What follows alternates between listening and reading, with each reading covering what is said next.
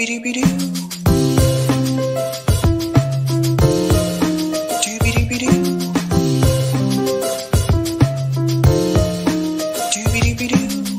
host, sabrinasalvati.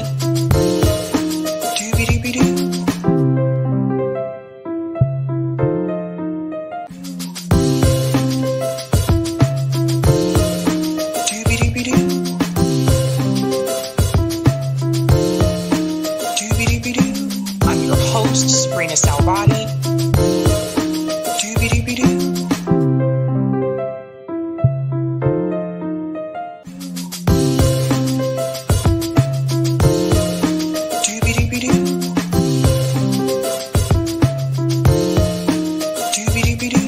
I'm your host, sabrinasalvati.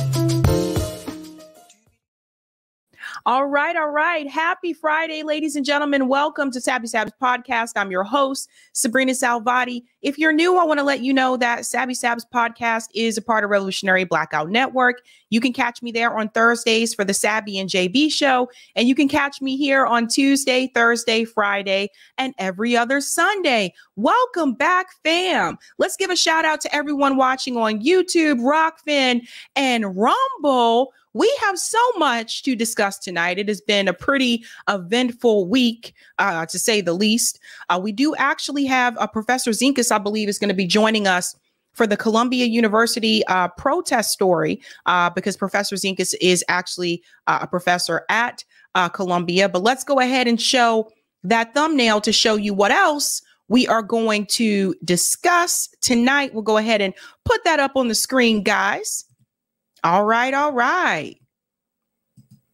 Tonight, we are discussing, if you have not heard, I don't know where you have been, but we are discussing Israel attacks Iran. Big one. That happened last night. We're going to dive into that and what it could mean for the future of the Middle East going forward. We are also going to discuss Dave Smith and Batya debate panel.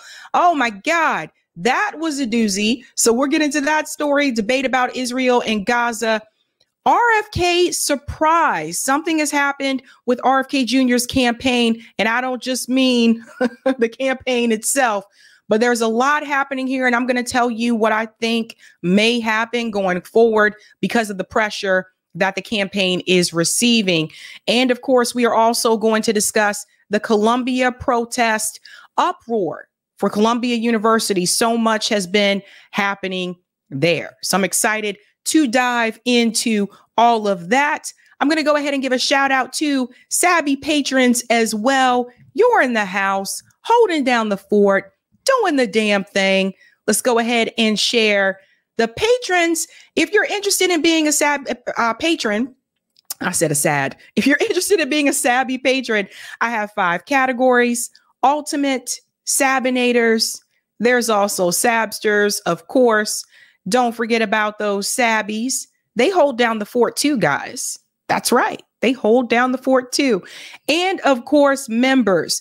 All of their names are listed here. You can also see their names scrolling across the bottom of the screen on the ticker. And I do need to adjust those newbies because I did shout them out already. So yeah, guys, so much to discuss tonight. Hope you are pumped for that. I'm going to go ahead and give shout outs to people in the chat. Let's start off with that. Shout out to Mastermind Hour, says love the new thumbnail look. Thank you so much. Changing things around here. You're going to notice the clip thumbnails are also changing. We're doing some different things. It's a new year, new things. Shout out to Miguel, says peace and happy Friday. Greetings, Lawrence Johnson says, BB, wipe that stupid smirk off your face. Okay. Shout out to New York Varsity, says great convo yesterday, shooby-dooby-doo. Greetings, Kill Your Grorgers, says till Sabby starts. Okay. And shout out to Thon, says, what's up, y'all? All good in the hood like it should. I believe Professor Zinkas is here. Whenever you're ready, Professor Zinkas, I'll go ahead and bring you onto the screen. Just give me a thumbs up. All right. All right, guys, we are going to dive into the Columbia University protest story that has been all the buzz recently. Joining me to discuss that is Professor Anthony Zinkus. He actually teaches at Columbia University. So welcome back, Professor Zinkus. Hey, great to be here, Sabby. How you doing? And your coverage has been amazing. So it keeps me sane. Thanks for your work. I appreciate it. Oh, thank you. Thank you so much. So, Professor Zinkus, I'm pretty sure you're aware you teach at Columbia University. I actually saw this from Breakthrough News. Update: a massive group of students have surrounded the Columbia University Palestine Solidarity encampment to express their support for the protesters. So we can see there's an encampment here around Columbia University. I want to get your take on this, Professor Zinkus. First and foremost, let's go back a little bit for people who may have forgotten. There was an attack on the Palestinian protesters prior to this event. I believe this was like a month or so ago. There was an attack by other students, correct? Let's start with that, and then we'll work our way forward. Yeah, it was a pretty serious attack, too. There was a pro-Palestine student demonstration on Columbia's main campus. Well, there have been a bunch, but the one we're talking about was January 19th. And at that protest, a number of students said that they smelled a very, very noxious, foul odor. And some of them were sickened by it, and multiple students had to seek medical attention. A couple of them were hospitalized. And based on the description of what it was, the belief is it may have been, it hasn't been proven, something called skunk, which is a military-grade chemical weapon developed by and used by the IDF for crowd control in Gaza and the West Bank. It's serious, and if you look up skunk weapon, it can cause nausea, headaches, dizziness, in addition to a noxious odor that is designed not to easily get out of hair or clothing. Students had to throw away clothing. And again, this was serious. Some were medically treated. One of the more onerous things about skunk is that it lasts for a while, as do the symptoms. So students had symptoms for weeks, days and weeks. And the problem with this is now there were 2 students that were identified by multiple videos who allegedly were students at Columbia University and former IDF.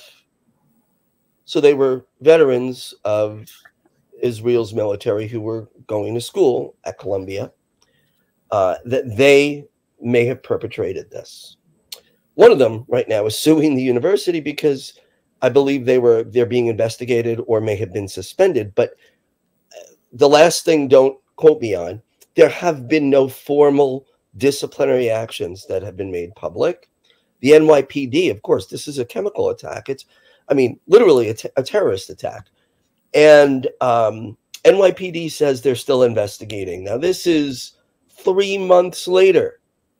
Can you imagine if the situation were reversed?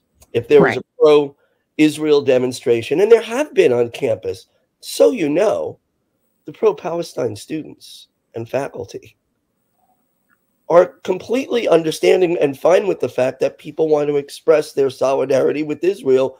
We leave them alone.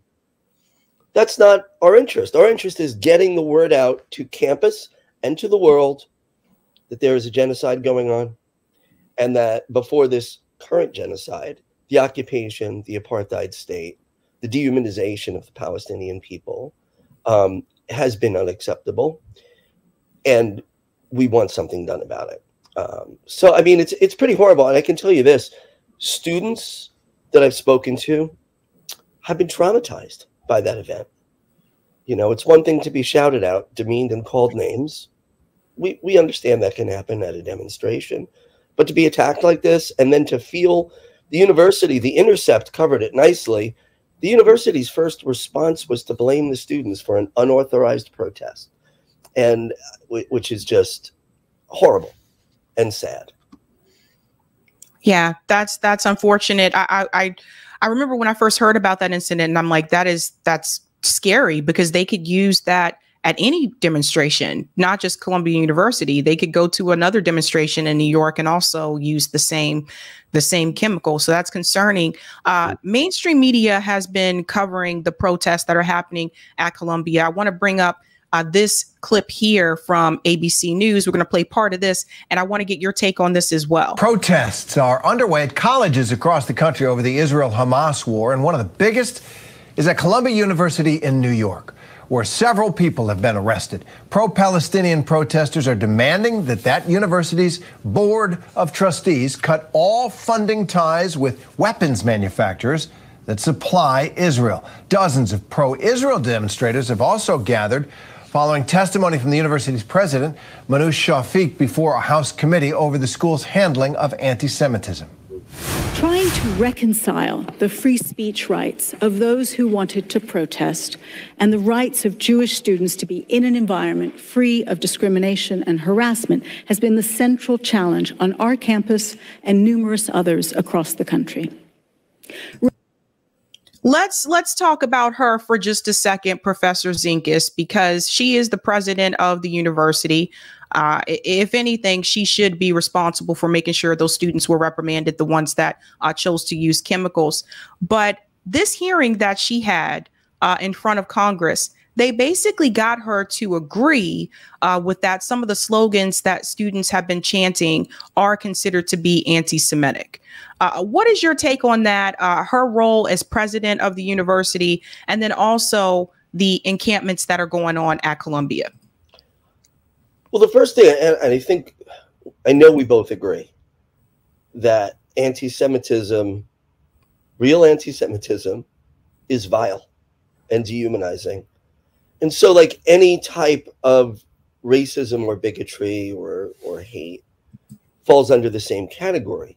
So in a university of that size, if that ever happens, if somebody's a victim of any type of anti-Semitism or Islamophobia, it's horrible. It needs to be stopped. It needs to be dealt with. But what I'm hearing, and what we've been hearing, especially from a particular faculty member who's been very out there as far as being pro-Israel and being very anti-student protest, is that the mere existence of these demonstrations is offensive and unacceptable to some on the pro-Israel side. And they are equating on campus and sadly nationally, because I think you covered it, Congress just passed a condemnation of the phrase "from the river to the sea, Palestine will be free." I believe saying that it's anti-Semitic. Those things are not anti-Semitic. And it's as if this is where we have to start pinching ourselves to see if we're crazy or not, right? Because every day we're seeing posts and seeing media saying this, and politicians and pundits, and we're like, we are anyone in the world, but we as Americans are free to criticize any government, including our own. And that doesn't mean we hate anybody. So calls, and I just want to be clear, calls for the liberation of Palestine, calls to end the slaughter, are in no way hatred of Jewish people. And as evidence, student voices of Jewish students, Jewish Voices for Peace on Columbia campus, along with Students for Justice in Palestine, were fully banned by the university last semester. So there are so many voices, including Jewish voices, that understand that what is happening, that what Israel has been doing and is doing in Gaza and the West Bank is not just genocide, right? It's not just land grabs.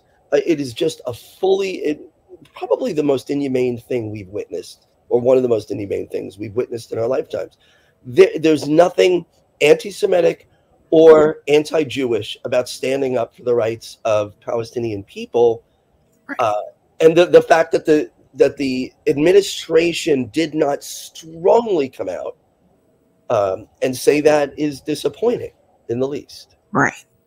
Right. Well, a lot of this goes back to donors. There's a lot of donors that donate to these institutions, and these presidents trying to keep the position that they have. It's just really crazy. My call to the students would be to stage a huge walkout so that you can really feel the effect here, because the students do have some power. They have power, the power of numbers. So if they were to stage a huge walkout and you don't have the students in the classroom, then the professors don't really have anyone to teach.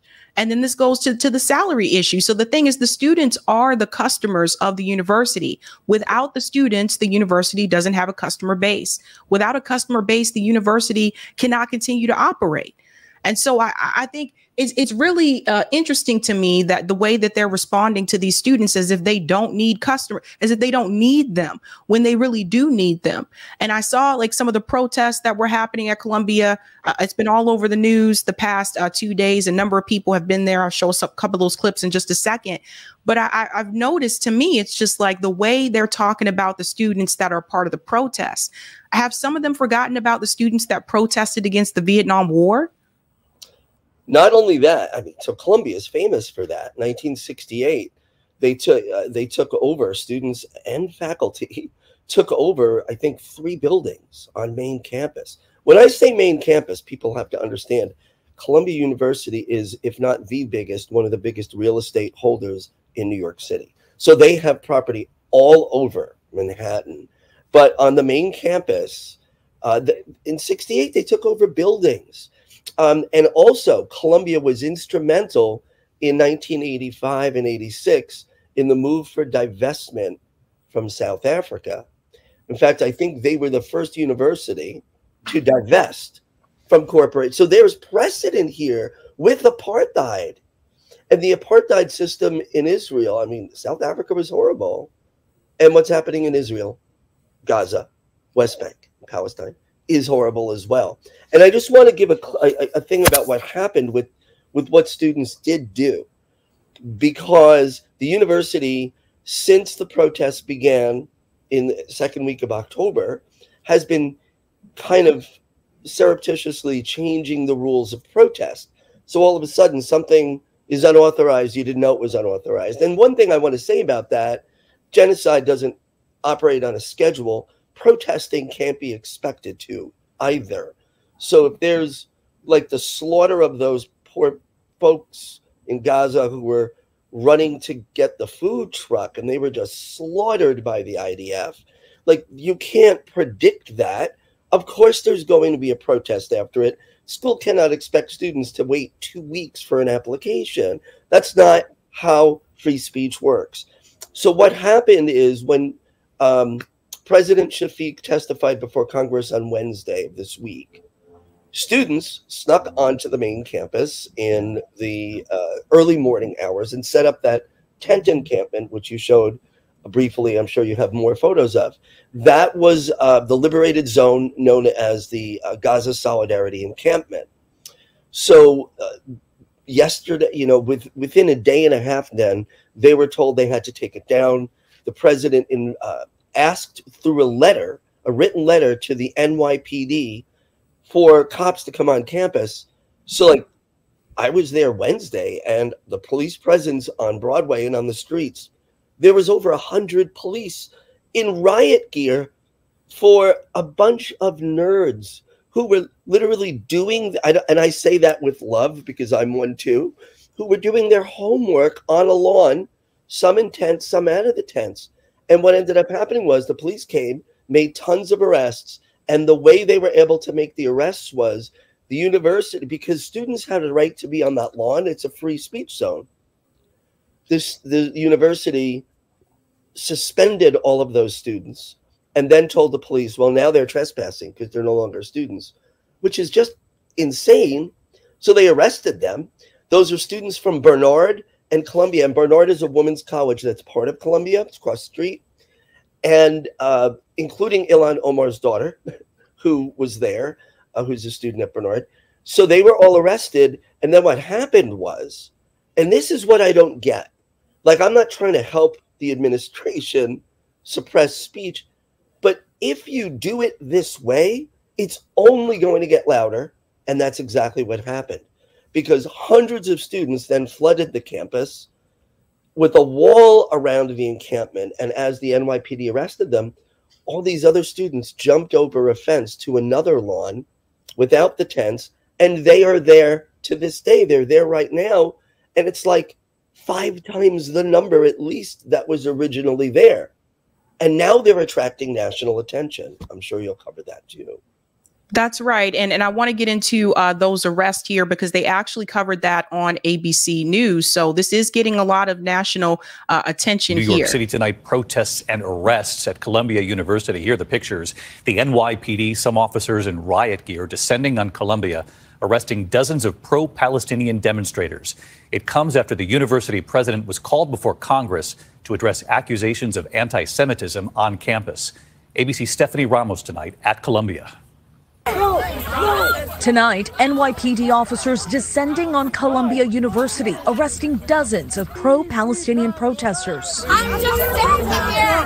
Why are you doing this to me? Police, some in riot gear, moving in at the request of the university's president to clear demonstrators who set up a tent encampment, refusing to leave overnight, calling on Columbia to divest from companies with ties to Israel. The daughter of U.S. Representative Ilhan Omar saying she has been suspended from Barnard College for protesting at Columbia. Late today, demonstrators shutting down streets around the school. What brought you out here? I was showing solidarity with the Palestinian community and with Columbia, and I think it's horrific what the Israeli army is doing to civilian populations in Gaza. It comes just 24 hours after the president of Columbia was grilled on Capitol Hill over her handling of anti-Semitism on campus. You don't think there's evidence of anti-Semitism among professors on your faculty? We have seen some cases, and there have been consequences. Dr. Manoush Shafiq is facing calls for her resignation. Many Jewish students say they are subjected to a hostile environment since the start of the war in Gaza. Thank you to the NYPD for dismantling the encampment. Since the October 7th attack in Israel, anti-Semitic incidents have tripled on college campuses, up 140% nationwide. Let's pause here for a second. Professor Zink, is number one, the anti-Semitic incidents on campus. Have you seen any evidence of that? And then also, have you seen that the environment at Columbia University, would you describe it as hostile? I think you have to unmute. Just, you think I'd figure this out years into this, but I haven't seen any anti-Semitism, and that does not mean it doesn't exist. And if it happens and when it happens, it's horrible, and it needs to be dealt with firmly.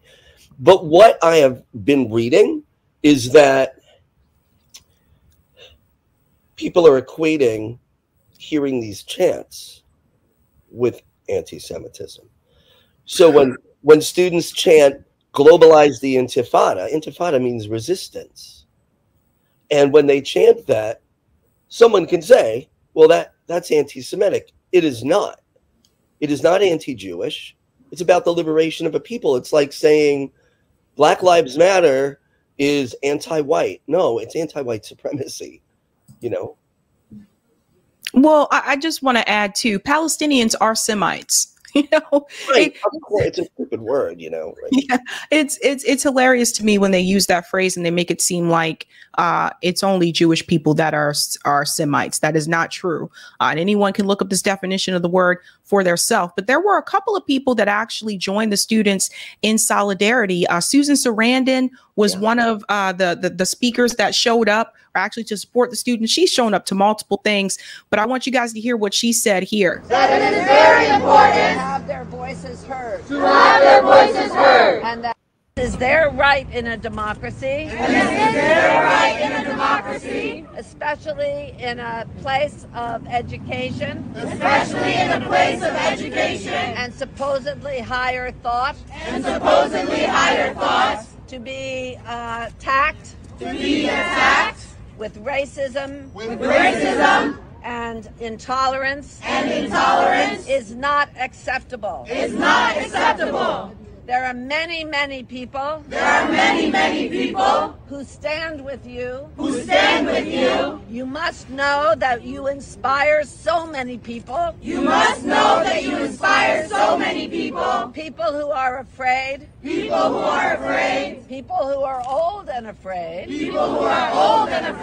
Are looking to you. And your voices. And your organization. And your tenacity. And your kindness. To make a difference in this situation. You give me hope. To me and so many people. And in the end, the truth will win. It's important at this point. Okay, that was Susan Sarandon, but she wasn't alone. Norm Finkelstein also showed up. I believe Chris Malls also attended as well. There was something Norm Finkelstein said here that I thought was really interesting. I just want to play this clip really quick as well. Now, the Israeli Defense Forces, it is a genocidal army. Why are you allowed to have public support for a genocide, at this moment, a genocidal state and a genocidal army? Okay, the language doesn't seem as provocative. We support the idea, but the content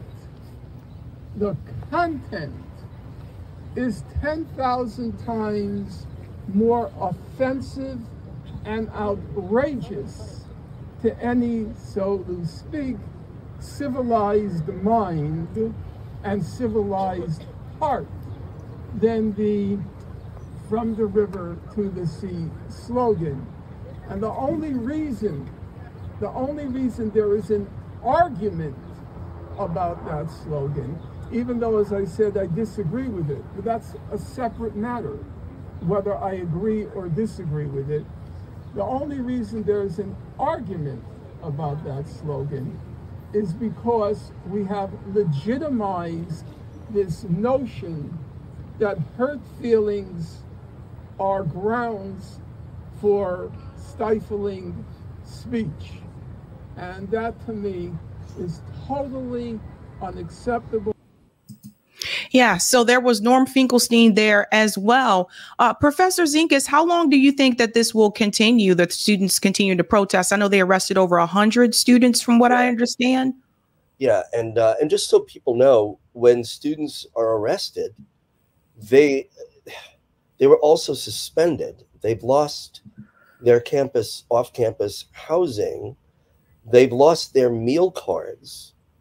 So if people think all students at schools like Columbia are privileged and wealthy, it's not true, right? So many of them are on scholarships, and they, to lose housing, to be told you have 24 hours to vacate housing, you no longer have a meal card. These students are, you have unnecessarily put them in a traumatic crisis that's completely unnecessary. And if you look at these students, they were sitting on the lawn, listening. They were doing teach-ins. There was no, in fact, that lawn it didn't impede people walking across campus, and it didn't interfere with learning. So there's severe consequences for expressing speech. And as far as how, and again, this is my, what I'm saying to any administration of any college that does this, if you think brutal repression and suppression is going to get a desired result of silence, the opposite will happen. The students are saying they have no intention of leaving. So what about dialogue? The students, as well as faculty, not all faculty. And by the way, I will tell you this, there are faculty members who don't agree with me or the students on Israel and Gaza, but who also don't believe the response of the administration of Columbia has been reasonable. People, it's a university. People need to be able to speak And there needs to be dialogue. The university's response to this encampment should be dialogue. That's what they did with the students who were Jewish and pro-Israel, who felt that they were being wronged on campus. They spoke with them. So let there be dialogue. Students are demanding divestment. These companies that are funding Israel's economy is not great. I think people know that. And they're depending on the weapons and the aid from the United States, from Germany, from other countries, but also investment from these companies. When you do boycotts, they work. And the point is to get policy change, to get transformative change. One thing I was going to add as well, I think that's really important, is that, I worked in the university system for over 10 years. And part of the reason why I no longer work in the university system is because, again, like, you think this is a place that you're going to, attend, and it's going to be this beacon of free speech. And, this is where you're going to like find yourself, etc. But a lot of these universities are very conservative when it comes to the business side of things. It's not just Columbia University. A lot of the universities are also, in bed with those weapon contractors. And I think a lot of people may not be aware of that until you start looking at the funding. A lot of these universities also take donations from the billionaire class who also support the state of Israel. When this started with Harvard University, I warned people it wasn't just going to end with Harvard. I warned people that this was going to also spread to other universities. And that was also my biggest fear, because at the end of the day, the president of these universities, they're going to try to do whatever they can to keep their job and maintain the status that they have within their social circle. And when you're the president of a school like Columbia University, Harvard University, Stanford, these people are in certain social circles that we are not a part of. That's just the reality of the situation. So they put the pressure on the presidents. And remember who started all this. This all started with Bill Ackman putting that pressure on Claudine Gay at Harvard University. And now you see Congress putting pressure on the president of Columbia University. I mean, when does it end? Private universities are corporations first. People like myself, other dedicated faculty, are there because they believe in learning and education and praxis, and especially those who are adjuncts and part-time. We don't get paid what full professors make, but we're there because we believe in it strongly and we love it. That is not what the board of trustees of any private university, or of many private universities, centers as most important. It's their endowments. So when you look at places like Princeton and Harvard and Yale and Columbia, Stanford, all of them, their endowments are worth billions of dollars. And so we go about our world, we teach, the students come and they learn and they're involved in what's going on. That is one small part of what corporate universities do. And I just think so, and of course, what companies are going to want to put their tentacles in there? Big pharma, right? And they do. So that's where a lot of research comes. Weapons industry. And it's just those, who's going to be the chair of the special chair set up by Monsanto, or, well, they're not called that, they're Bayer now. Right. So that's where, and so research dollars get channeled by these massive corporations. So they control research, they control thought, and it's insidious, and it's a real shame. You're right. Well, Professor Zinkas, thank you so much for your time. Good luck. I know it's a doozy. I know how higher ed can be, but hopefully the students do prevail, because we cannot have this continue where these presidents are threatened by Congress, and then they just, instead of protecting the students, or the students that are protesting, they protect themselves. Can I say one final thing, and thank you for having me on about this? I think people are underestimating. I think the administration and the donors are going to underestimate what breaking up that encampment this week, what the ripple effects are. I think that I'm already seeing other schools start to imitate it and put up tents. University of North Carolina, I think I saw something on Twitter about. I believe this will be one of those seminal events that echoes through the Palestinian liberation movement globally. And I think it's going to have profound effects. So I just want to say I have a profound respect and gratitude to the students who are sacrificing so much, and they're just incredible. So thank you. All right. Thank you so much, Professor Zinkus. Take care. Thank you. Bye. Bye-bye. All right, guys. That was Professor Anthony Zinkus. Very informative there. I warned you guys about this. Like when it started with Harvard University, I warned you that this was only going to spread to other universities. Other university presidents were going to be threatened as well, and not just in reference to their job, but you know, if you're fired as the president of a university, unless you still have a actual professor position at that university, you know, that's not easy to really come back from. And a lot of these deans and presidents of the universities, they all run in the same circle. So they have conferences that they attend. So they may know presidents of colleges in California. If you live in Massachusetts, like all these people run together. So if one president gets fired from such and such university, it's kind of known around the community. So that's the thing I will tell you about higher ed. It is a tight-knit community in the sense that all of these people are aware of each other, right? But I hope the students really do hold strong. Like I said before, I think they could do a massive walkout, and that can really, you know, make their voices heard even more. What was really interesting, though, was that even Ilhan Omar's daughter was also arrested and suspended.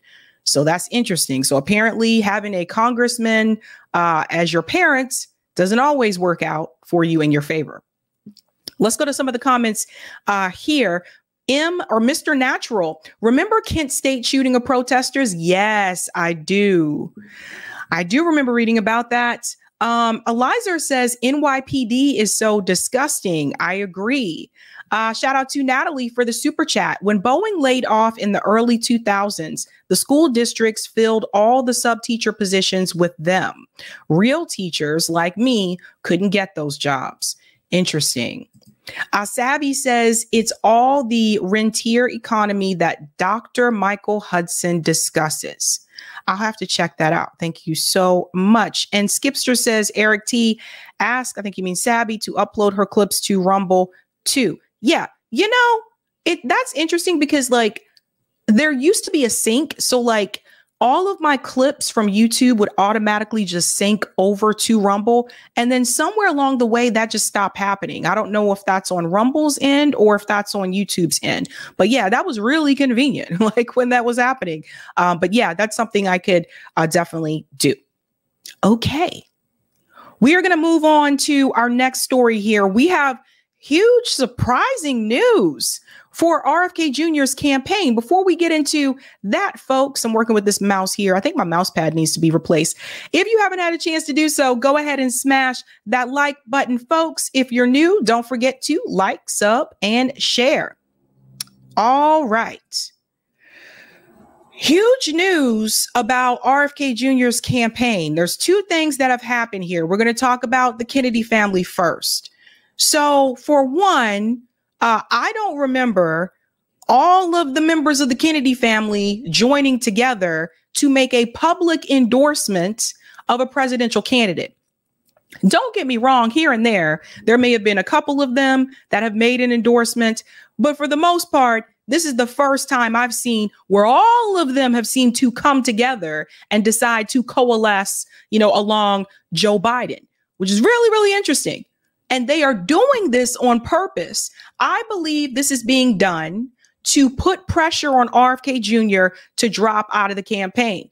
Now, I don't support RFK Jr. for president, but I think the gymnastics that is happening around this to push third party and independent candidates to drop out of these races just so Joe Biden can have an easier chance of winning in November, I think is absolutely ridiculous. You know, let people run, let them do what they want to do. And I don't think that RFK Jr. dropping out of this campaign is actually going to help Joe Biden. I think if anything, that actually might hurt Joe Biden. Most of the RFK Jr. supporters that I have spoken to said that if RFK Jr. is not in this race, they would actually support Donald Trump. So I don't think this would really help Joe Biden in the way that they think it would. However, here it is. Members of RFK Jr.'s family, oh God, this is Kerry Kennedy here speaking. They've all gotten together now to come out and offer their support for Joe Biden publicly. Listen to this. As Donald Trump proudly brags about overturning Roe v. Wade, rolling back the clock 50 years to when women couldn't make our own healthcare decisions, President Biden is fighting to get our freedoms back. Thank you, Joe Biden. She conveniently leaves out that the Democratic Party could have codified Roe v. Wade into law decades ago. Decades ago. The Democratic Party could have tried to do this the very first year when the Democrats had control of the House. You know? This is only part of the very long list of freedoms and rights that President Biden is protecting during a period of constant assault. Make no mistake, all these rights and freedoms are on the ballot in November. Donald Trump is running to take us backwards, attacking the most basic rights and freedoms that are at the core of who we are as Americans. He said he will be a dictator on day one, even saying he wants to suspend the Constitution so he can go after his enemies, after his critics, after the press. He is running to use his power to punish his enemies, silence his opponents, and incite more chaos, division, and political violence with his extreme agenda. He is the most anti-democratic president in American history. And what they're doing right now is not anti-democratic. Everybody coming together. And by the way, it's not just the Kennedy family members. There's also environmental organizations that are pressuring RFK Jr. to drop out of the presidential race. I kid you not. Environmental organizations. I guess they seem to be okay with Joe Biden approving the Willow Project, approving more drilling projects. I've often said this, many times before. Some of these organizations, some of like the Sunshine Movement, I talked about them before. Some of them also, they're shady. They're shady. They say they care about environmental rights, but they're supporting someone who's obviously going against those environmental rights. President Trump spews dangerous conspiracy theories on climate change, vaccines, windmills, and voter fraud. He is pledging to repeal the Affordable Care Act and cut Social Security and Medicare, ripping away health care and earned benefits for millions of Americans who rely. Pause. Did she make this public speech when Joe Biden threatened to remove Social Security and Medicare for people? When he made that speech on the Senate floor, did she come up and make this kind of speech then?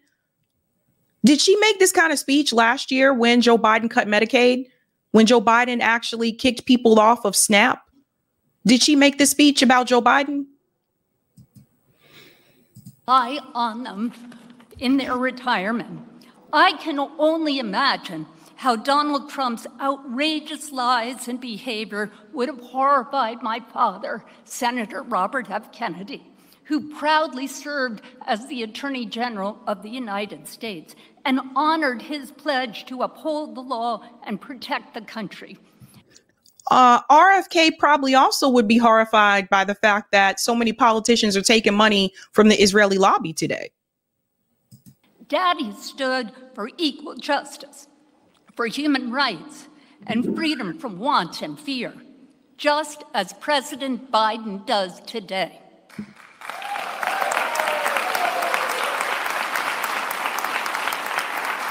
Donald Trump mocks these values just as he mocks our system of laws. He predicted a bloodbath if he loses the election. We cannot afford to ignore his warning. We can say today with no less... That's a misquote. I'm sorry, I do have to debunk that. And again, I don't even support Donald Trump. Hasn't that already been, hasn't that been debunked multiple times? That was a little soundbite that CNN chose to air and leave out the context of that discussion where he was talking about the auto workers. He was talking about what it would be like for them if he were to lose. And she's repeating that same talking point. Interesting, huh? Urgency that our rights and freedoms are once again in peril.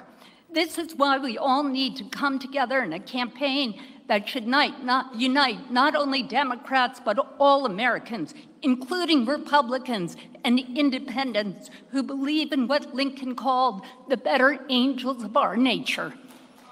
A vote. Here they go, quoting dead presidents. A vote for Joe Biden is a vote for our democracy and our decency. It's hilarious to me how they continue to talk about democracy, but here they are trying to push other people out of the race. That's not democracy. It's not democracy when you tell people that they shouldn't be able to be on the ballot. How is that democracy? Again, I don't even support RFK Jr., but this is ridiculous. This is absolutely, yes, thank you, Oz. It's pathetic. It's pathetic and it's embarrassing. Really. I don't know what they think this is supposed to do. I really don't. And people are like, RFK Jr.'s family doesn't even approve of what he's doing. And you know how many people are still close to their family members? Don't you know when people become adults, especially once you get to like a certain age, a lot of people, once they get into like that 30-ish age range or whatever, not everybody is close to their family members. Not everybody stays close to their family members. Hell, I got friends haven't seen their family in over 10 years. So I don't get it. I don't get the comments. I don't get those kind of remarks like his family doesn't approve. He's a grown ass man. And here we go again. You're going to see RFK Jr.'s brother calling him out. Like, this is just so sad. They came and got all these people out the woodwork. You're really, really, really trying. They're really trying. Yeah, I know. We cannot do anything that in any way strips even one vote from President Biden.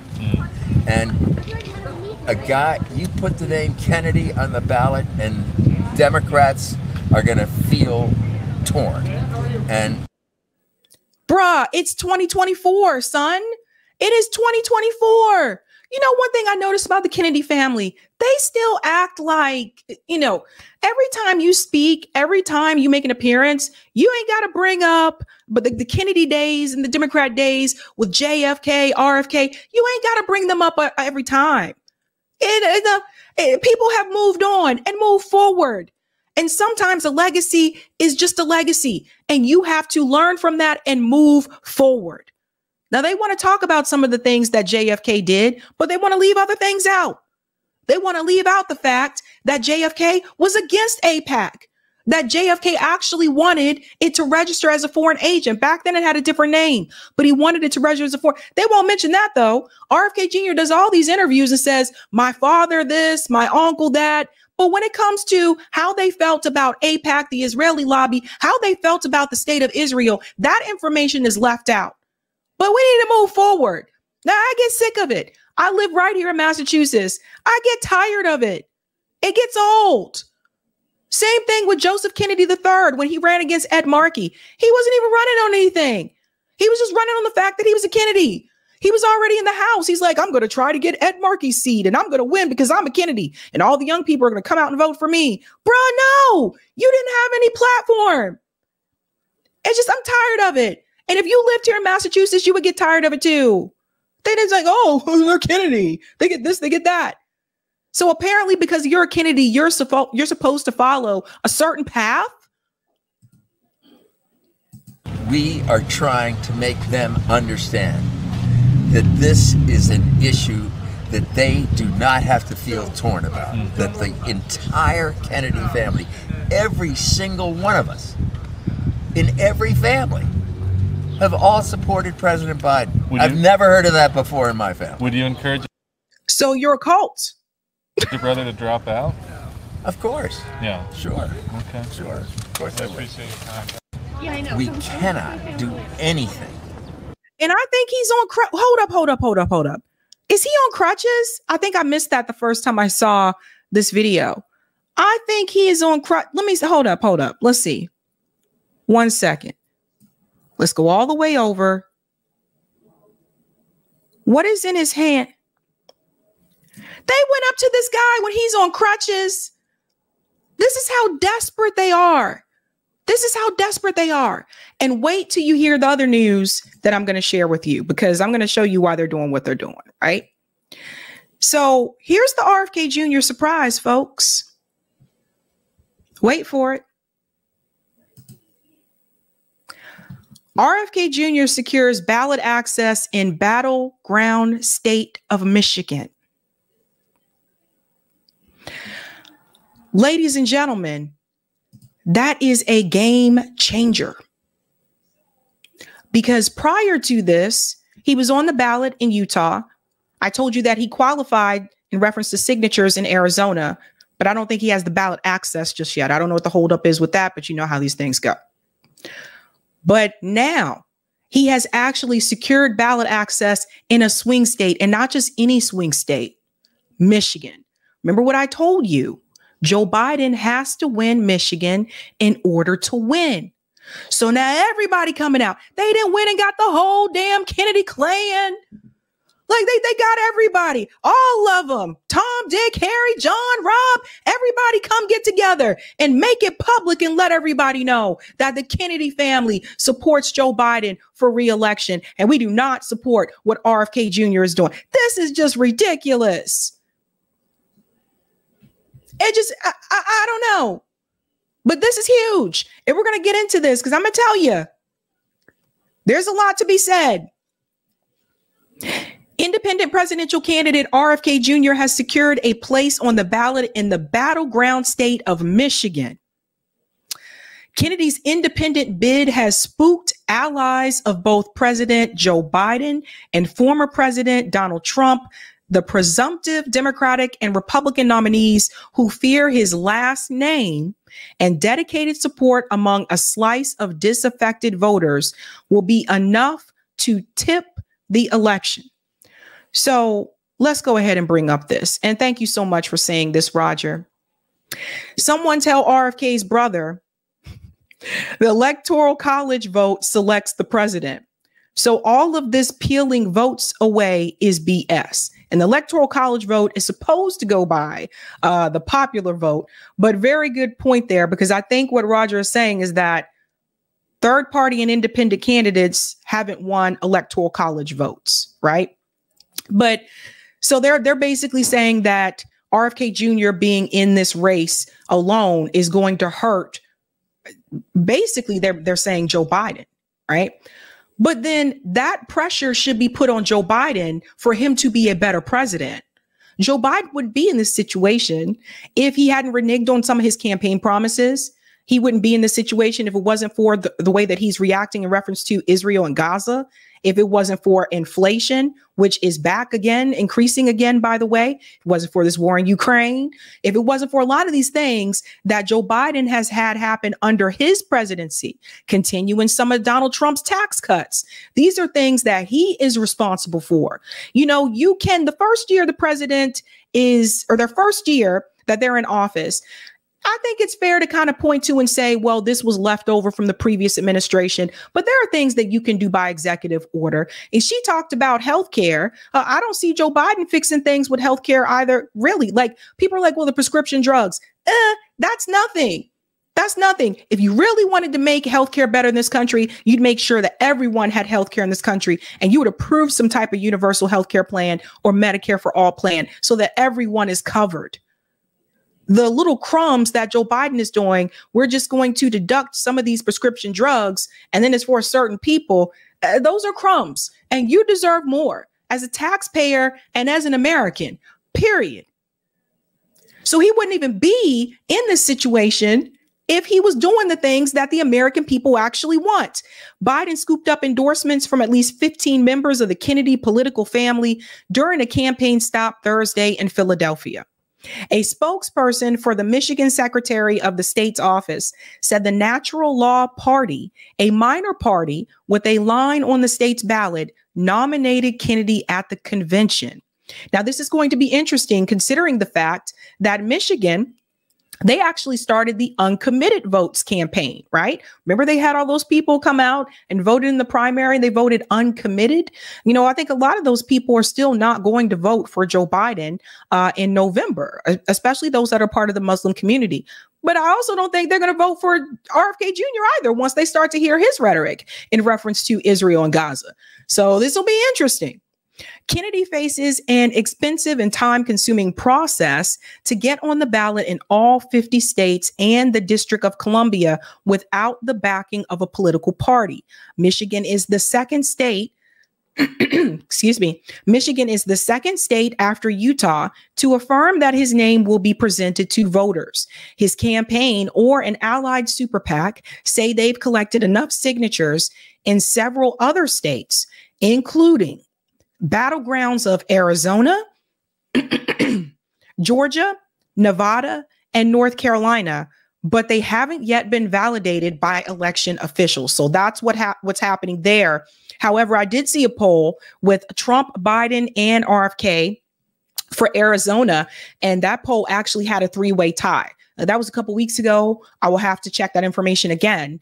But Arizona, I told you, I wouldn't be surprised if Biden didn't win Arizona this time around, mainly because of the immigration issue, mainly because of the border issue. I will see that going towards Donald Trump, to be honest. I don't think he's going to win Georgia again. I could also see that going towards Donald Trump. People in Atlanta are not too happy with him. And I told you guys to question Nevada. Nevada isn't guaranteed to remain blue. It's not even a dark blue. It's a light blue. So Trump could even pick up a state like Nevada again, because of the issue at the border. North Carolina, I think, is going to remain red. But let me tell you what I think is really happening here. And then we'll get into this clip from News Nation about Kennedy's new ballot access. I want you to hear how they talk about this. Is really interesting. Here's what I think is happening, folks. I have this gut-wrenching feeling. And it's the same kind of feeling that I used to have when I felt like I was getting a little nauseous when I was a kid. I really believe that they are trying to pressure RFK Jr. to drop out of this campaign, not just by using the Kennedy family to do so, not just by getting environmental organizations to also ask him to drop out. That's a doozy. I think some of these people are paid. I wouldn't be surprised if some of these people are paid off. There's that. There will be others that they bring forward. You have to remember the petition that Ro Khanna filed to convince his running mate, Nicole Shanahan, to drop out and to work with the Democratic Party. She put him on blast for that. Rightfully so. But something tells me, and if I'm wrong, I'll come back and eat my words. Something tells me that RFK Jr. is going to drop out. And I don't think it's something that'll happen like this month or next month, but something tells me they're going to put enough pressure his way that he may drop out. Now, what's going to happen after he drops, if he does drop out? Let's get into this clip from News Nation first, and then I'm going to tell you my prediction, because I really do think getting RFK Jr. to drop out, I think that's actually going to backfire against the Biden administration. Let's get into this clip here. By the way, President Biden wrapped up his three-day swing in Pennsylvania with an endorsement from one of the most prominent families in all of Democratic politics. We want to make crystal clear our feeling that the best way forward for America is to re-elect Joe Biden and Kamala Harris to 4 more years. I don't want to become emotional, but what an incredible honor to have the support of the Kennedy family. Not in attendance, of course, Robert F. Kennedy Jr., who himself is running as an independent in November. Now, while he didn't get his siblings' endorsement, and that got all the headlines today. I want to say not all, but maybe most, right? The family comes out for Biden. It's not a good look. Nobody wants to see that, right? But I thought there might have been a bigger story, and tell me if I'm wrong, that RFK Jr. got ballot access in the state of Michigan. And if Joe Biden wants to win re-election, you both are saying yes, he's got to win the state of Michigan. So what is it? And that's part of the reason why they probably came out publicly like they did. This is what I'm trying to tell you guys. They know there was a chance that he was going to get ballot access in some of these swing states. Mean that now RFK Jr. is mixing it up in maybe the most important state in the election? I mean, I think the Democrats have always seen him as the biggest threat to Biden's reelection promises or hopes. And so, of course, they're going to be upset that he's in Michigan. I mean, this shouldn't be a surprise. They've been hanging out with the Bidens, very cozy, St. Patrick's Day pictures, vacationing together. I mean, the Kennedys are all about making sure they distance themselves and coming out vocally. So, of course, there's no headlines on it. I'm not surprised at all. What I do think is so interesting is how RFK Jr. responded is precisely why the juxtaposition between how he responded and how Biden's all of that response would have been is precisely why Americans are so tired of the discourse, except for Max. Everyone hates how divisive everything is right now. So he responds with kindness. Yeah, we could put the statement up on the screen. He wasn't hostile to his family at all. He took the high road. He did the Michelle Obama. One way to put it. Okay, so obvious. What concerns you more? That. Let me read his statement. I hear some of my family will be endorsing President Biden today. I am pleased they are politically active. It's a family tradition. We are divided in our opinions, but united in our love for each other.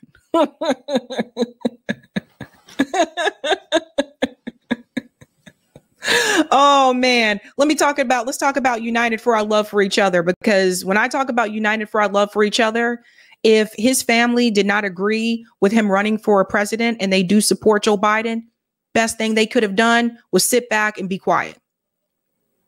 Best thing they could have done was just sit and chill, not make any public statements, and just stay to themselves. That's the best thing they could have done for someone that they love and care so much about.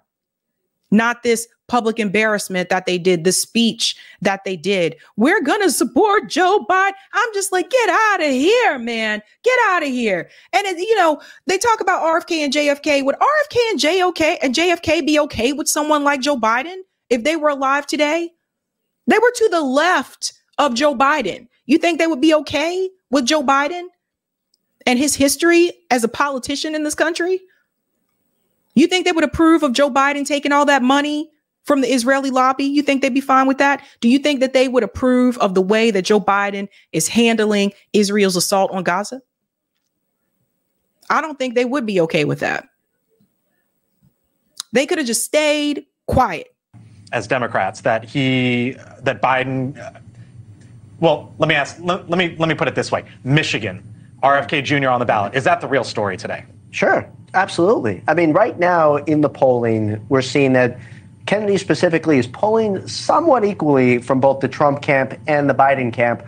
But what we're also seeing is that in an absence of any third-party candidate, Joe Biden is doing better than Donald Trump would under the same circumstances. So I wouldn't be surprised if you start to see negative messaging towards RFK. That's happening already. Yeah. No, I mean like real money behind it. You heard what he just said? He let the game get away, right? He said, no. I mean real money behind it, because they've had negative messages about RFK from the day that he announced his campaign when he was still running the Democratic Party, right? But now he's like, no, with real money behind it. So there he is giving the game away, letting you know it's all backed by money, big money. TV. We're not seeing anything on TV in these swing states yet. And they'll do, and they should do, whatever's necessary to win this thing. RFK Jr. on the ballot in Michigan. Well, I agree here. I think that, the Biden camp can't lose sight of RFK as someone who is pulling support steadily. And it could be a challenge for Democrats, especially when you think about a state like Michigan with really narrow margin of victory. Democrats have to make sure that they're continuing to solidify their base, but also keeping their eye on RFK and his supporters. And if they need to continue to kind of galvanize that support and bring them back home, so be it. I think that's got to be a part of their strategy. Give you the last. What do you mean bring them back home? See, this is an assumption that these people, the people that are supporting RFK Jr., were Democrats. Some of these people are registered independents. Some of these people are just tired of the two-party system. Some of these people, you know, some of the people that are supporting RFK Jr. told me they actually haven't voted since Barack Obama, since 2008. But now they're thinking about, you know, getting back in. They'll vote for him, but they don't want to vote for the two-party system. She says, bring them back home. Listen, when you leave the home, you leave for a reason. You know, how many of you, when you left like your parents' home, you were like, look, I'm an adult now. I'm doing my own thing. No going back. When you leave the home, you leave for a reason. And she's trying to bring, she said, come back home. If they wanted to be there, they would be there.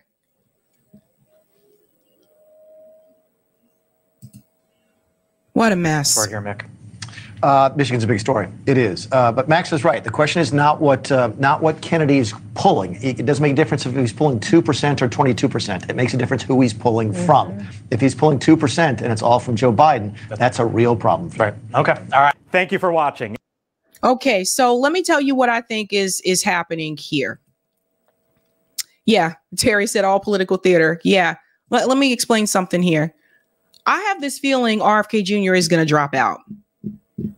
Someone mark this. Today is April 19th. I have this feeling RFK Jr. is going to end up dropping out because this is just the beginning of some of the pressure from the outside, the environmental organizations, the family, which we knew the family was going to, you know, they were against this from day one. Even when he was running as a Democrat, they were still against it. Right. So we knew that was coming. But I believe there are going to be more organizations and more, you know, people that publicly come forward to shame him, try to embarrass him. We're going to hear all kinds of things that are going to come out, things that we probably have never heard of before, to convince him to drop out.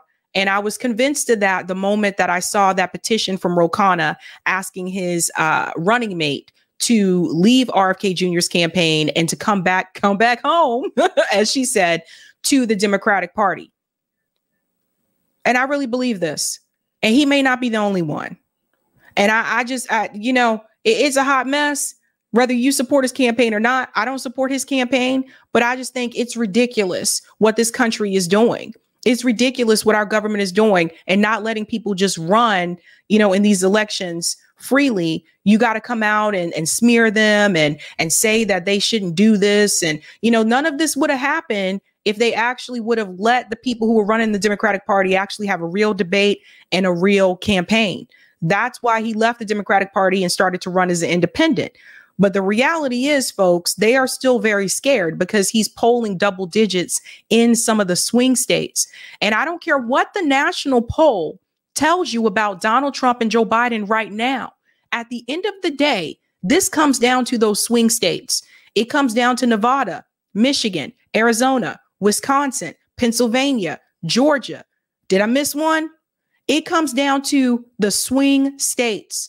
So when you look at these polls and it says, oh, well, Joe Biden's at 47% and Donald Trump's here, or Donald Trump's leading, about none of that matters. What matters are the swing states. So you have to look at how those candidates are polling in those swing states, and that can make a big determination. Now, that being said, I told you, most of the RFK Jr. supporters that I've spoken to said that if RFK Jr. is not in this race come November, they will support Donald Trump. Some may stay home.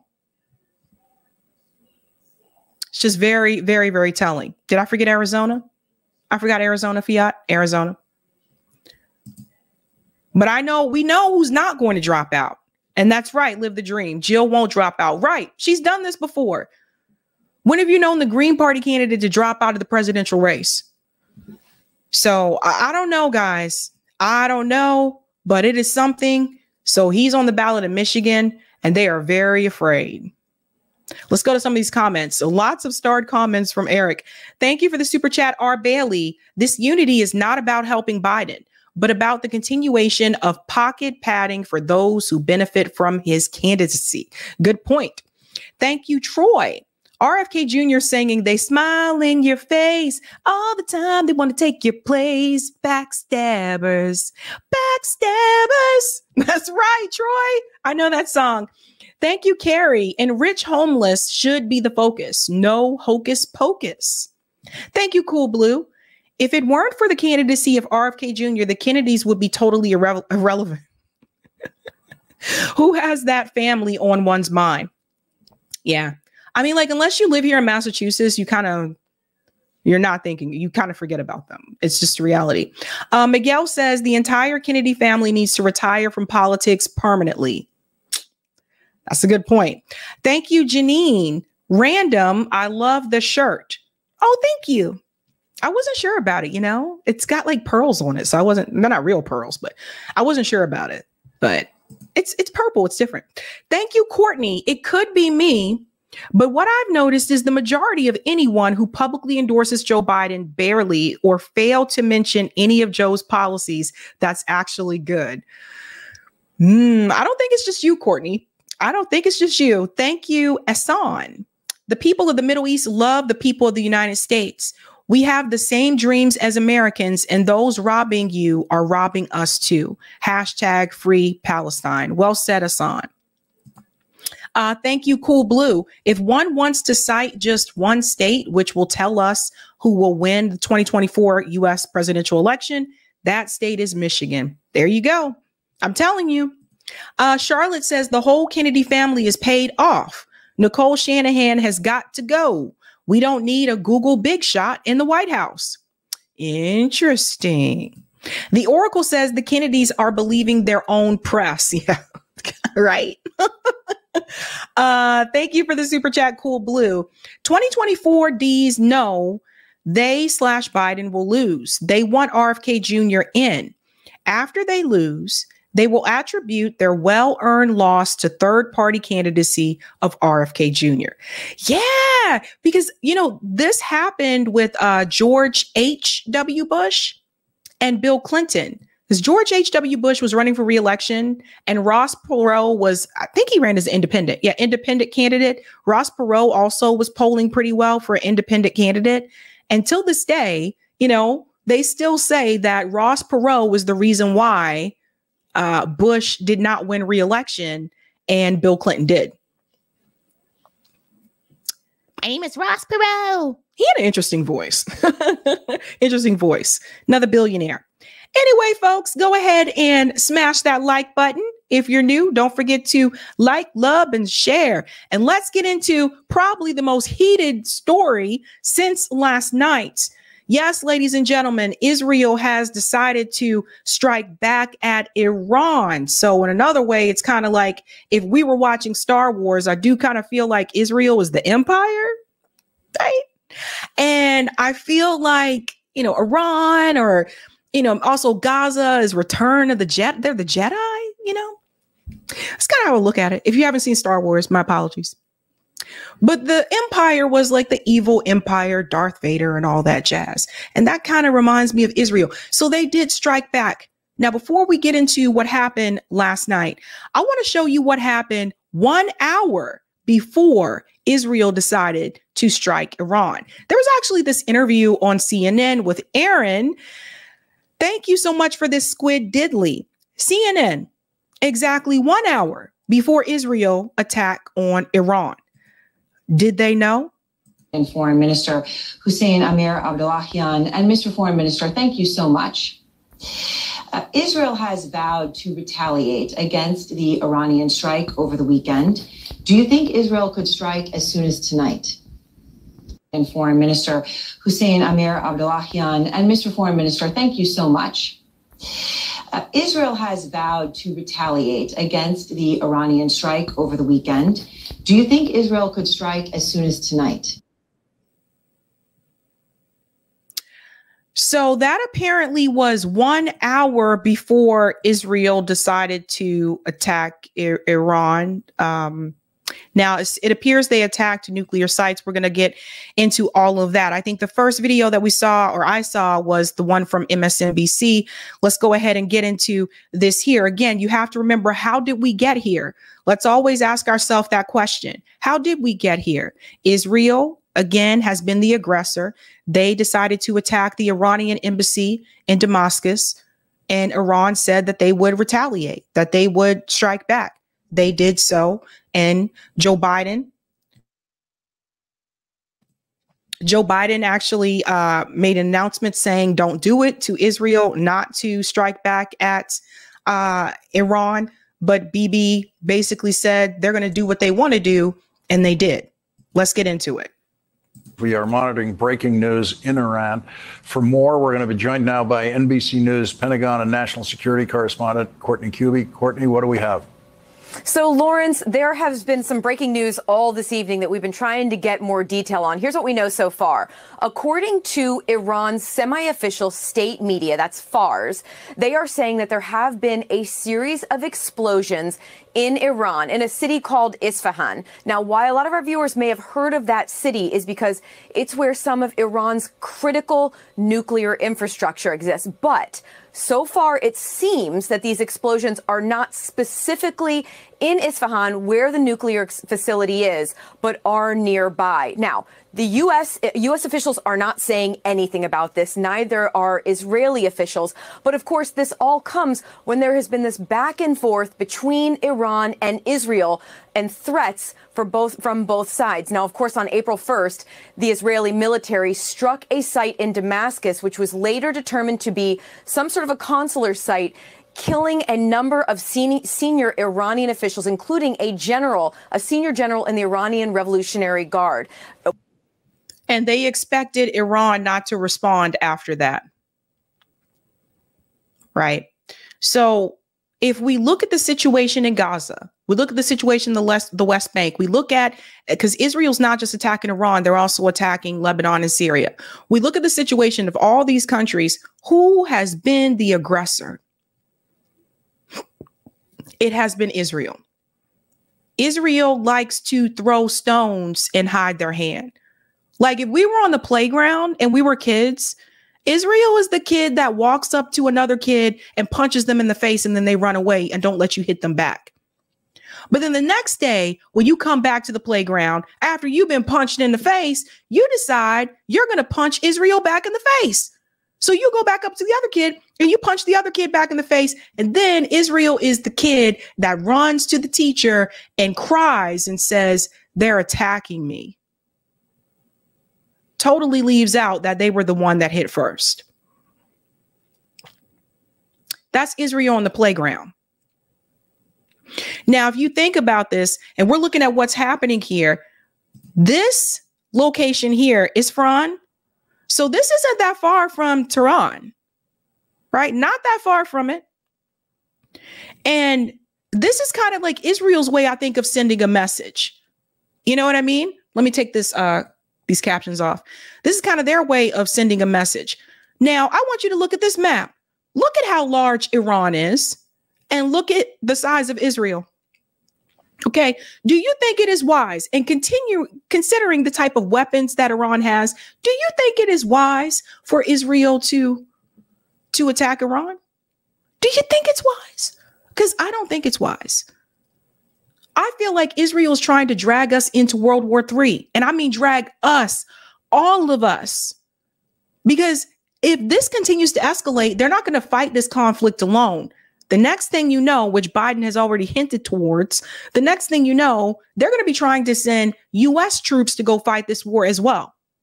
And my message to all of you that are in the military, if you're eligible to leave, now would be the time to exit. All of you who were thinking about joining the military, now would be the time to change your mind. Because the last thing that you want to be involved in is another conflict in the Middle East. This is serious. Iran is not like some little rinky-dink country that doesn't have, advanced weapons.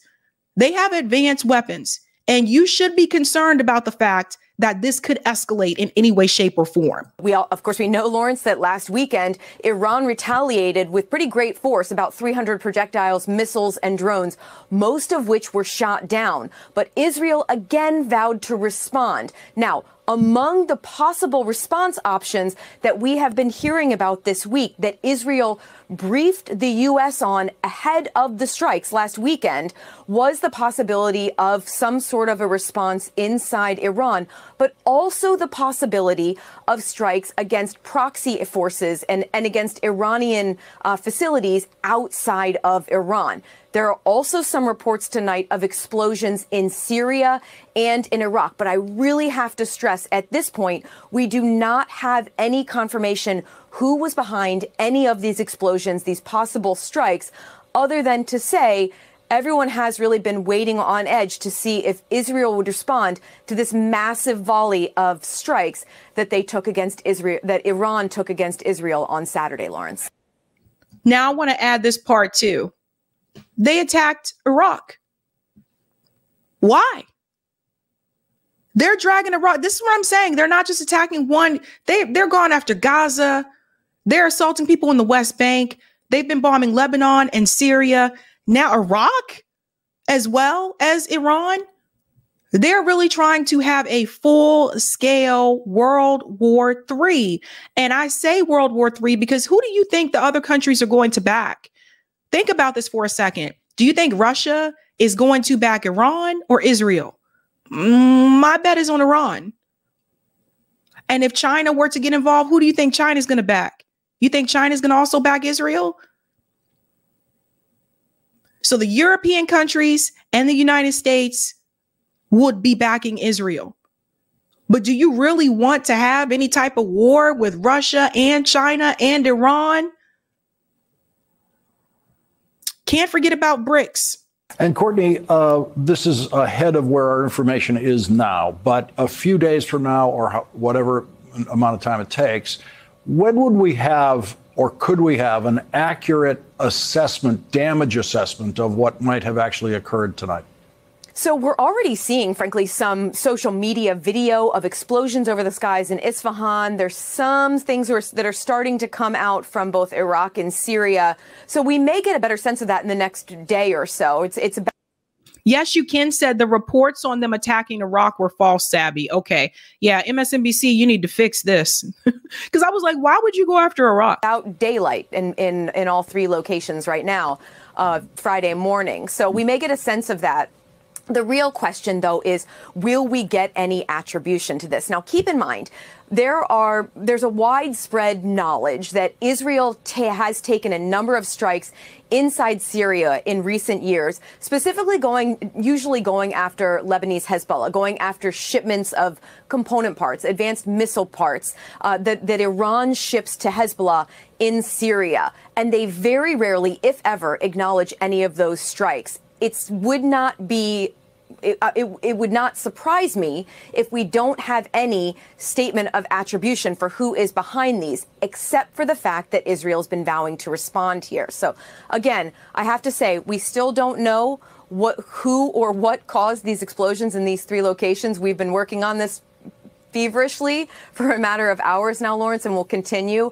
But at this point, again, the U.S. and the Israelis are not saying anything. And even Iran, while acknowledging there have been explosions, is not saying who or what was behind them. Courtney. But we all have common sense and we all knew, right? So this is when it was first reported last night. I do have updated information for today as well. Yubi, Pentagon correspondent, thank you very much for that. Really appreciate it. We're going to come back to you as this story develops. And joining us now is Ben Rhodes, who served as Deputy National Security Advisor to President Obama. He's an MSNBC political analyst. Ben, on the issue of attribution, will the United States issue a statement of having nothing to do with it, possibly?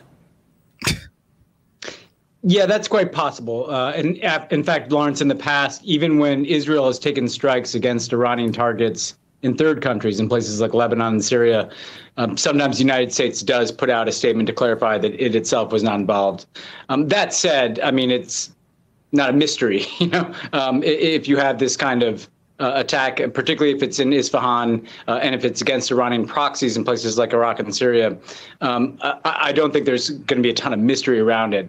I think what we can say with assurance is that the United States itself did not participate in that kind of military activity. Let's pause here for a second, because they always try to wash the hands of the United States government, right? Who is giving Israel the weapons? That is coming from the United States. I think Germany is second. But we are supplying most of the weapons to Israel. If the U.S. government stopped giving that aid to Israel, would Israel be able to have all these attacks? So we can't just sit here and pretend like the United States government doesn't have any involvement whatsoever. Of course, they would get the Obama official. Of course.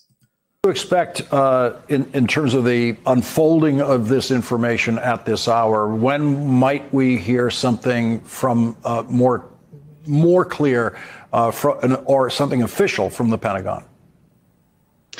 Well, I think that, it's likely that assuming Israel carried out these strikes, they would notify the United States probably shortly beforehand. If they did carry out strikes inside of Iran at a place like Isfahan, that obviously would go against what Joe Biden had counseled them, which is to not directly retaliate against Iranian territory.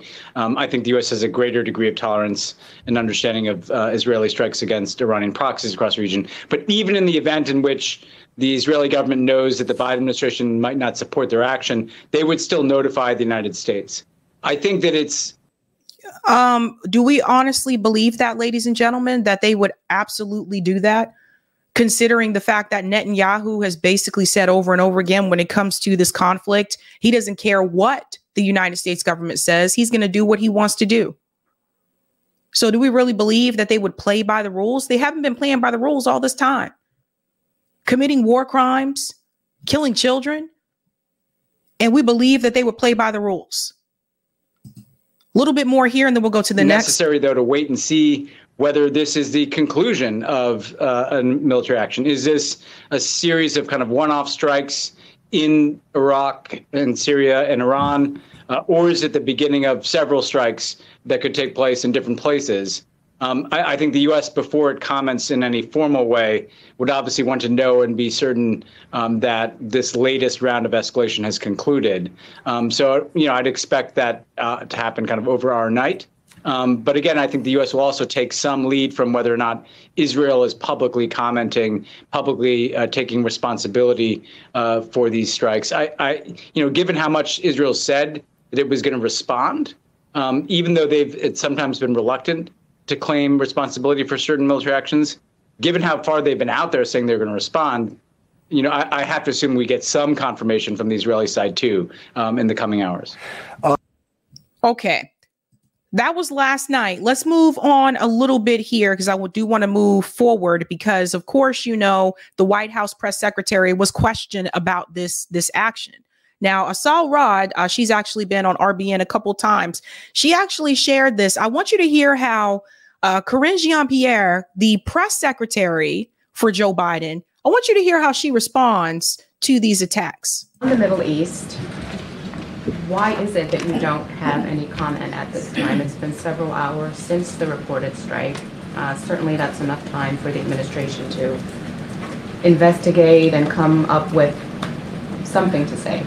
I'm just going to be really mindful, just going back to what I said just before I called on you to ask me this question. So I'm not going to speak or speculate about any of the reports that are out there. I'm not going to comment, and I'm just going to leave it there. Your strategy to de-escalate? Look, I'm going to, again, be super mindful, and I get the interest, obviously. I understand the interest, and going to be disappointing many people here this afternoon. I just don't have anything to share. I'm not going to speculate on the reportings out there. You heard the same. Obviously, you said what we've been saying. Going to be mindful because... Let me pause for a second. So this was actually this afternoon, not last night. And she has obviously been ordered not to respond about the attack on Iran. Why are you there? Why are you a part of this press conference? What is the point of the press secretary? You're just like, I don't want to respond. I don't want to make any assumptions or anything like that. Like, why are you holding this press conference? Because I'm not going to speak or speculate to any of the events from last night. And I know you all have a lot of questions on this. I get it. I understand. I want to be mindful here. Going to be mindful here. I'm not going to speculate or speak on any of the events that's been reported. Official response, and given that U.S. taxpayers give more than $3 billion each year for military defense systems to Israel, Shouldn't Americans have a response from this administration more than 12 hours after this attack? I appreciate the question, and I understand the importance of the American people, who, you are correct, they are taxpayers. And I want to be incredibly mindful here, and I understand the interest here. And I am going to continue to say, I'm not going to speak to this or speculate about the reports out there. That's not going to change, and just going to be super mindful. I think she's in the wrong gig. I think maybe she should have been a counselor or something like that, with maybe she should have been a counselor the way that she speaks. I'm going to be very mindful here. Oh, so you just told me that you just punched your friend in the face and that you want to drag him. I'm going to be very mindful here. I don't want to speculate anything. And that's all I can really say at this point. Maybe she should have been a counselor instead. It is the next day after this attack. The next day, you don't know anything. You don't, even if you did know something, you were told not to say anything. She's a puppet. She's another puppet. So she's been told not to say anything. Why? Probably because it was already ordered that Israel was not supposed to respond. That was the demand. Do not respond. You're even, let it go, don't respond. And Israel decided to respond anyway. They're not listening to what the US government is saying. And yet here we got our Congress members arguing about whether or not to give aid to Israel. Why would you continue giving aid and weapons to a country that's not even listening to you during the time of war? So why would you continue to give them, get out of here? So the interesting part about all this is that when you look at it, when you look at Karine Jean-Pierre, she probably knows more, but she was told not to say anything. What good are these positions, right? These people are just puppets. That's kind of how I look at it. But it's interesting. And that's why they don't want to say anything, because it shows that Israel defied the order from the president. And no one should be surprised because they're not listening to anybody. This is what happens when you allow a country not to have any accountability for years while they've been slaughtering, imprisoning Palestinian people, occupying Palestinian people. This is what happens when there's no accountability. When they've been bombing Syria and Lebanon and there's no accountability there. This is what happens. Israel is out of control. And now all of a sudden the president expects Israel to listen. They haven't been listening all this time. It's embarrassing. Just ask you, has the president been briefed on these reported events that you don't wish to speculate on? So I knew some humor would be coming in, and I appreciate the humor. Speculate on those events or any of the reports that are out there, and I know that is not satisfying to all of you, but that is where we are. Puppet. Notice too how they always put, like most of the time, and you'll see this as well, the next one, most of the time they bring forward, it's usually a black face to deliver this news.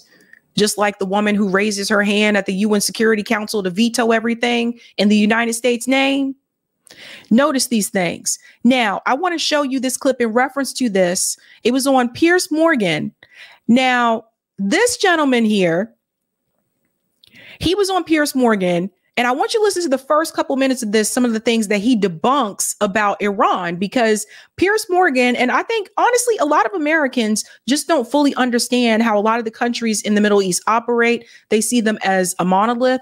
They're not a monolith, right? And they also tend to have negative views about some of those Middle Eastern countries, including Piers Morgan. So listen to this, because I think Piers Morgan got schooled here. You know quite well, I know quite well, your viewers know quite well that the Israeli regime is carrying out genocide. And this stems from an ethno-supremacist ideology. It stems from apartheid. And this is unacceptable. And the people who lived on that land, they have been expelled. The people in Gaza, they live in a concentration camp, now a death camp. And the West has brought about this situation. Whatever crimes that they've committed against Jews and Gypsies and Slavs, they have to pay for it themselves. They can't take it out on the Palestinian people. So the Iranians, along with almost everyone else in the world, except for some people in your part of the world, believe that the apartheid regime has to come to an end. And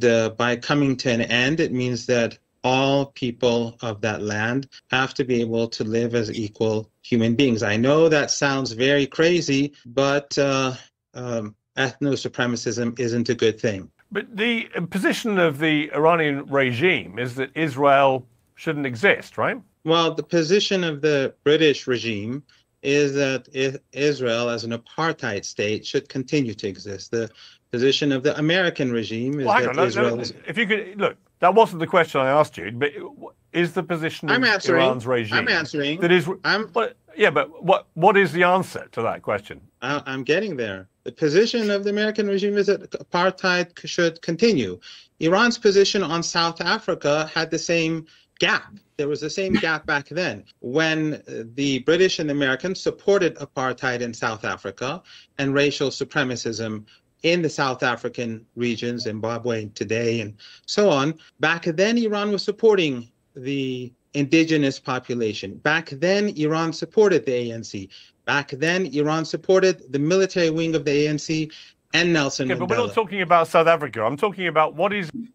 So the point that he's trying to make, I think this is Professor Morandi, the point that he's trying to make is they want the apartheid regime to end. They want the apartheid has to go, right? Well, how is that so difficult to understand? And people like Piers Morgan and other MSNBC and Fox News and CNN pundits, they will take that out of context and they will say that Israel, they want all the Jewish people to die in Israel. That is not what they are saying at all. They want the apartheid to end. Let's be real and let's be clear here, guys. This country hasn't always been the best about being on target with certain issues at the time it should have been. There have been multiple times that our government basically was a little bit too late. Look how long it took the US government to actually acknowledge the Armenian genocide. Look how long it took the US government under Bill Clinton's presidency to admit that what was happening in Rwanda was actually a genocide. We haven't always been the best and timely when it comes to calling out these issues. Iran's regime's current position in relation to Israel. The Iranians believe that Israel does not have moral legitimacy as an apartheid regime. And the only way that it can gain legitimacy is that if apartheid is cast aside, if ethno-supremacism is cast aside, if racial and religious discrimination in the sense that Muslims and Christians are lesser human beings and they don't have any right to the land that they've been on for hundreds of years, that should be set aside. People who have been expelled have the right of return. It's not very complicated. It's not, as you say, rocket science. Well, it may not be complicated to you, but what looks complicated to us is that what Iran has been doing in the last few years, if not decades, has been supporting via proxy groups like the Houthis in Yemen, Hamas in Gaza, Hezbollah in Lebanon, funding and helping to train them to commit acts of war against Israel, firing endless rockets, and as we saw on October the 7th, committing an act of heinous terrorism. So it's not quite as simple as you're trying to picture this, is it? Iran has had a vested interest in supporting terror against Israel for a very long time. No, I think the regimes that have a vested interest in supporting terrorism are the ones who are giving the Israeli regime the weapons to carry out genocide. And the genocide began long before October the 7th. And the Gaza Strip was a concentration camp long before October the 7th. You know as well as I that October the 7th didn't occur in a vacuum. And the terrorism has been carried out regularly by the Israeli regime on the Palestinians of the Gaza Strip for decades. It regularly bombed them and killed them. And it's not just the Gaza Strip. I think roughly 400 Palestinians have been murdered in the West Bank over the past 6 months. These are regular occurrences, but it doesn't register in the West because, again, the Israelis are European. It's a European colony. They have priorities over the brown people of the land. But it is a fact that Palestinian children according to the statements made by senior Israeli officials, Palestinian women, according to members of the Knesset, they are lesser people. If you look at the South African complaint, they clearly point out the views of these people and the starvation siege and the intention to starve the people of Gaza, women and children. That is because they look at them as inferior people. This is not about two armies. This is about a subjugated people trying to stand up for their rights. If you were in Germany, and how would you? Let me ask you, Professor. We'll stop it there for just a second. I guess he told him, right? Notice he called out the European part in reference to Israel. Whoa. Whoa. That is very important. And no, it's not complicated. And I hate when people say that, oh, well, it's very complicated. No, it's not complicated. It's not complex. I understand it. I think a lot of you understand it, right? They say it's complicated because they don't want you to understand, and they don't want people to actually admit that Israel is an apartheid state. They don't want people to actually see that Israel is committing genocide, that they are oppressing the Palestinian people. They've been doing that for years. They don't want people to see that Israel wants to have ethnic cleansing. So instead of telling you the truth, they tell you it's complicated.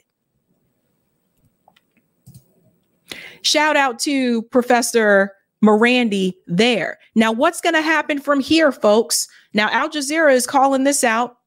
Israeli attack on nuclear sites to prompt tit for tat pursuing nukes Iran. And this is what I was afraid of, right? Again, I told you Iran has powerful weapons and capability. Iran warns Israel that if it goes ahead with a retaliation for last week's attack, Tehran will respond in kind and also pursue a nuclear weapon.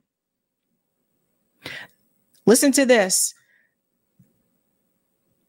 Iran's Islamic Revolutionary Guard Corps has warned that it would attack Israel's nuclear sites and may pursue a nuclear weapon if the country strikes Iran's nuclear facilities.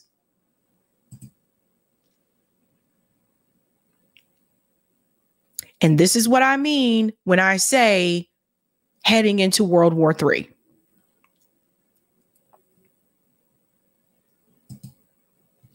This is not a game. This is not something that you can play around with. In Israel, they've been pushing people around for a long time, man. Israel has been that big, chubby bully that, won't leave anybody alone. They pick on everybody around them. And you know what happens with bullies? You know what happens if you don't fight back? They'll just continue to do it. No one has put Israel in their place. And that's part of the problem. And not just the United States, but the other Western allies as well. It took South Africa to stand up and bring Israel to the ICJ so that the entire world can see what Israel was doing. South Africa isn't foolish. They know the ICJ isn't going to enforce anything. But they did this to show the world what Israel is really about.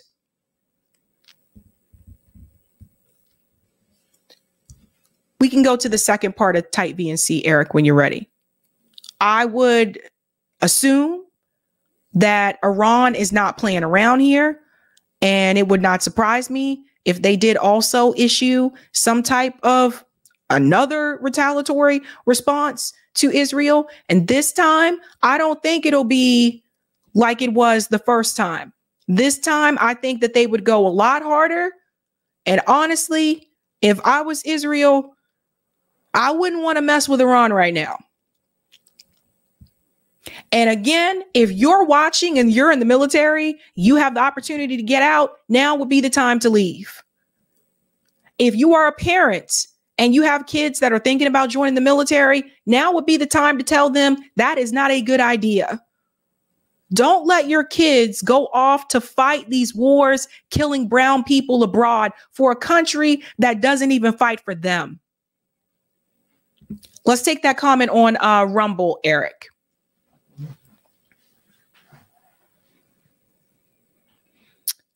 Thank you, Goo, for the Rumble rant. Would like to see the mask off and see who the Arab governments support if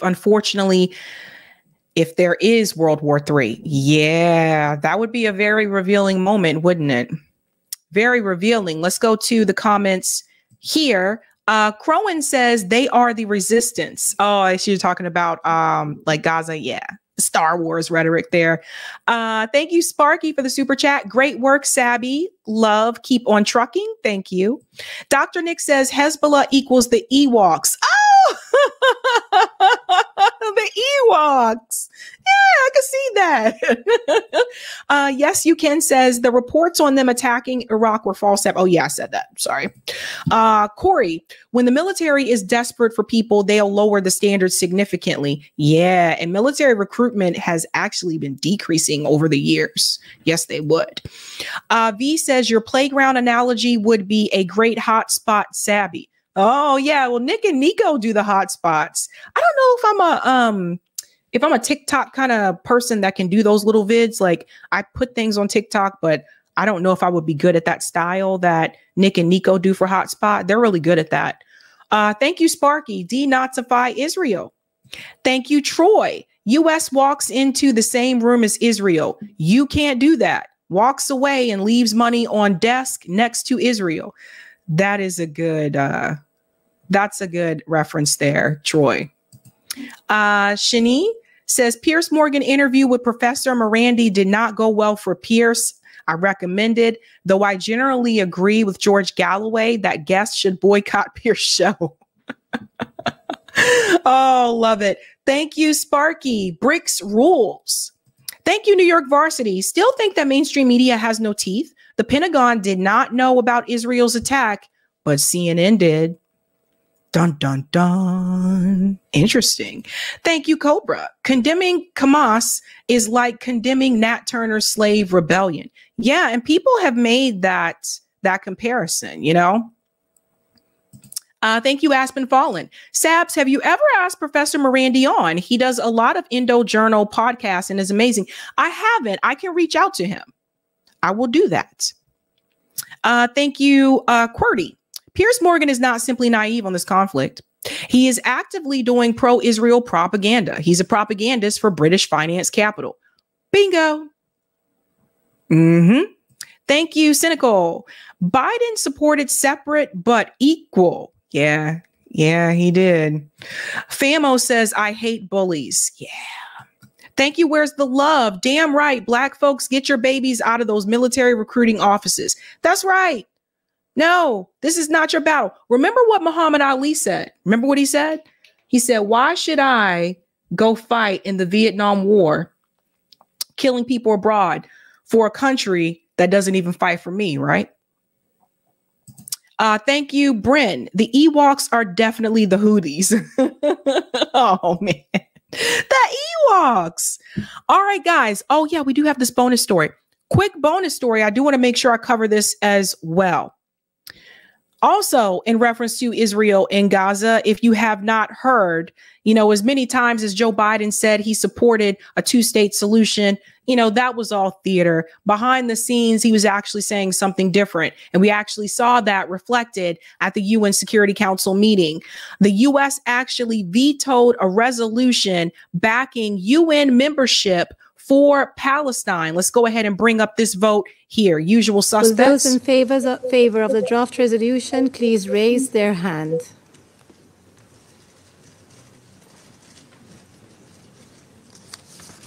Those against?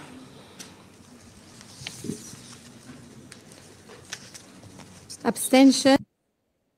So you see that? Same person, same guy. And he actually is the alternate for the United States. So it's either him or it is the other woman. Abstentions? The draft resolution has not been adopted owing to the negative vote of a permanent member of the Council. This vote does not reflect opposition to Palestinian statehood. It remains the U.S. view that the most expeditious path towards statehood for the Palestinian people is through direct negotiations between Israel and the Palestinian Authority with the support of the United States and other partners. We believe this approach can tangibly advance Palestinian goals in a meaningful and enduring way. Will those in favor? Clown crap, right? It's absolutely ridiculous. And I told you, who do they put out in the front to do the dirty work? It's usually someone black or another person of a person of color, right? So it's him and that other woman.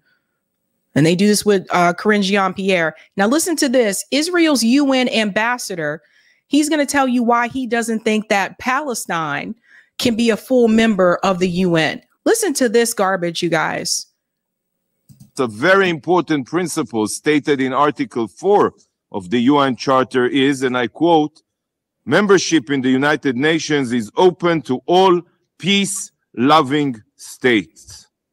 Peace-loving. What a joke. Does anyone doubt that the Palestinians fail to meet these criteria? This is Israel talking about their self. Is it peaceful to remove Palestinians from their homes in the West Bank? Is it peaceful to encage Palestinian people in Gaza in an open air prison, to restrict the type of food that they get, to give them dirty water, to control the air, the land, and the sea, to occupy the Palestinian people? Is that peaceful? Is it peaceful to imprison Palestinians when you're looking for one person who's Palestinian and you go to their home and they're not there and you take the family member and imprison them instead? Is it peaceful for the IDF to beat Palestinian kids in the street? Is it peaceful for the IDF to walk into these mosques and beat Palestinian people? Are any of these things peaceful? Most of the videos that you have seen where a lot of the hateful rhetoric is coming from has been from Israel.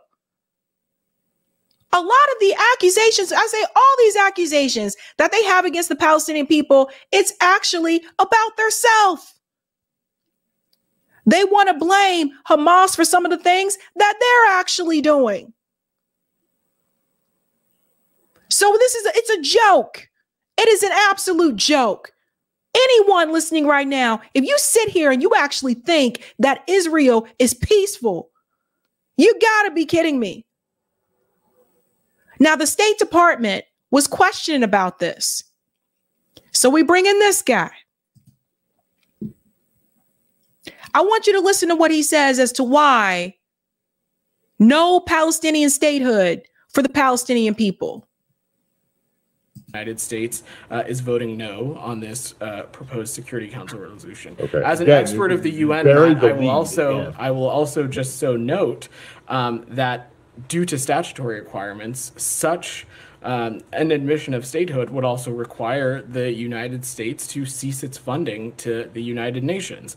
But the U.S. is committed to intensifying its engagement on these issues with the Palestinians and the rest of the region, not only to address the current crisis in Gaza, but to advance a political settlement here that we think can create a path to Palestinian statehood and membership in the United Nations. All right.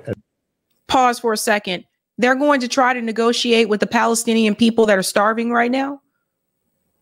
The Palestinian people who are just trying to survive because Israel has blocked humanitarian aid from getting to them.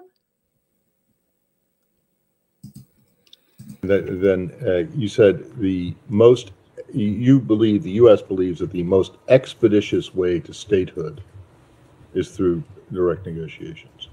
So, just to make sure, I just Googled expeditious. Marked by or acting with prompt efficiency. How many years has it been since Oslo?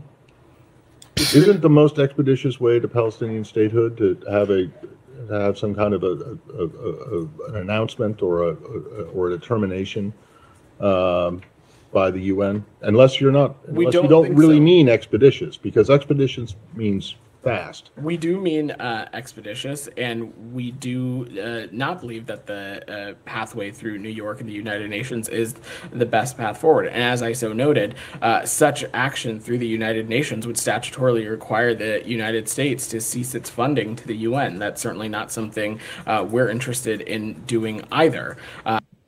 Cease its funding to the UN? I'm sorry, what does the UN do again? Someone tell me.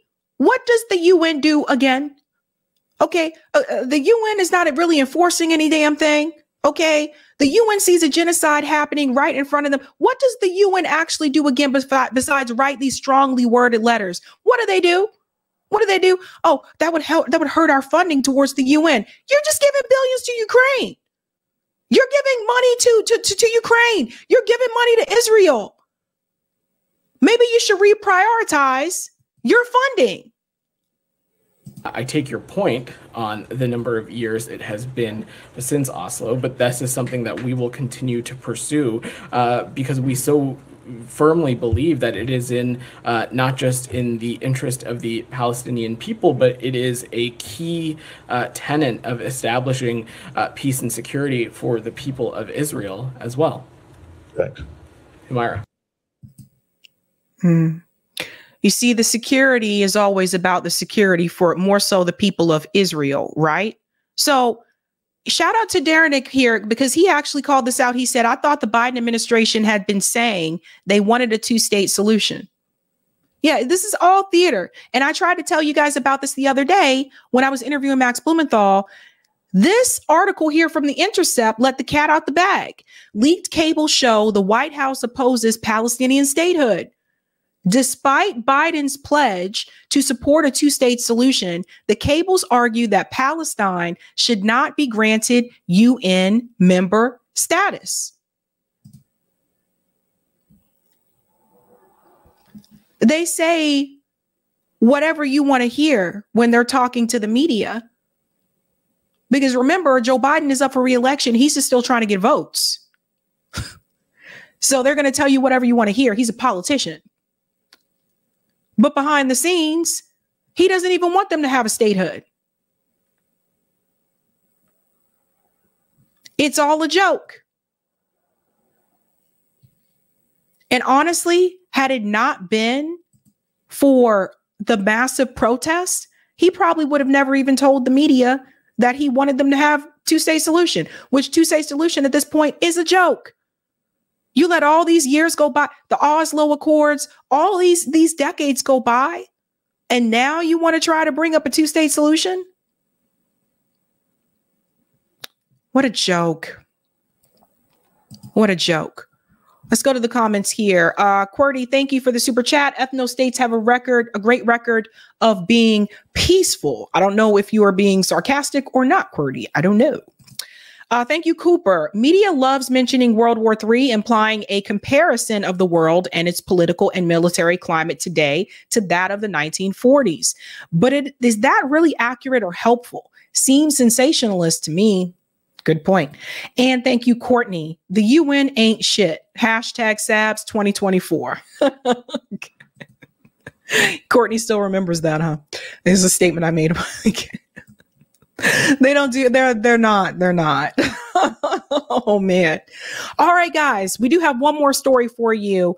There was actually a panel debate between Dave Smith, Prager, the guy who started PragerU, Batya, who you've seen before. They're on the Zionist side, of course. And Cenk Uygur. I did not think I would have to talk about Cenk again, since I talked about him the other day. But this debate was really, it's something else. We're going to talk about a part of this. It's Zero Hedge presents the Israel-Iran-Palestine debate. And Sagar and Jetty is actually moderating this debate. So really interesting. Let's dive into this. There's some funny moments. We got to get into it. But before we get started and I introduce everybody, we've got a quick word from our sponsor. Dave Smith, why don't you take it away? Oh, thank you very much. Well, if you are tired of all the virtue signaling when you're simply trying to buy products, I know I am. Progressive corporate America continues to push messaging that further alienates conservative Americans, all while eroding the future of the American dream. It's prominent all over the country. Retailers selling selling tuck-friendly bathing suits to children, corporations pressuring their employees to conform to woke DEI policies, banks canceling customers, users being deplatformed by big tech or gender ideology being forced on you. Thankfully, we don't have to fund these companies any longer. With our hard-earned dollars with Public Square, we now have a solution. It's simple. Stop spending your money at companies that hate you and shift your dollars to companies who love truth and our country, our Constitution, at publicsquare.com. So that's the company that actually sponsored this debate. I'm just going to go forward a little bit. Sorry, I forgot about that part. And so I think with that, I'm going to offer some opening statements. I'll give everybody, let's say, a couple of minutes, like 3 minutes or so. And so with that, I think we should go ahead and start. We'll start with you, Dennis. Dennis Prager is the founder of Prager University and the host of the Dennis Prager radio show. On the topic, is Israel's invasion of Gaza morally justified? Let's start there, which is the stated topic. Go ahead, sir. So thank you very much. Thank you all who are watching. By the way, which is my camera? Because I want to talk to the audience. Go ahead. I think it's Is that it over there? Hi, everybody. All right. Thank you for having me. The dilemma in the Middle East has always been the same from the beginning of Israel's creation in 1948, and that is that its neighbors do not want there to be a Jewish state in their midst. That is the entire problem. One side, as I have put it all of my life, one side wants the other side dead. And in case you were in doubt about it, October 7th should have made that clear.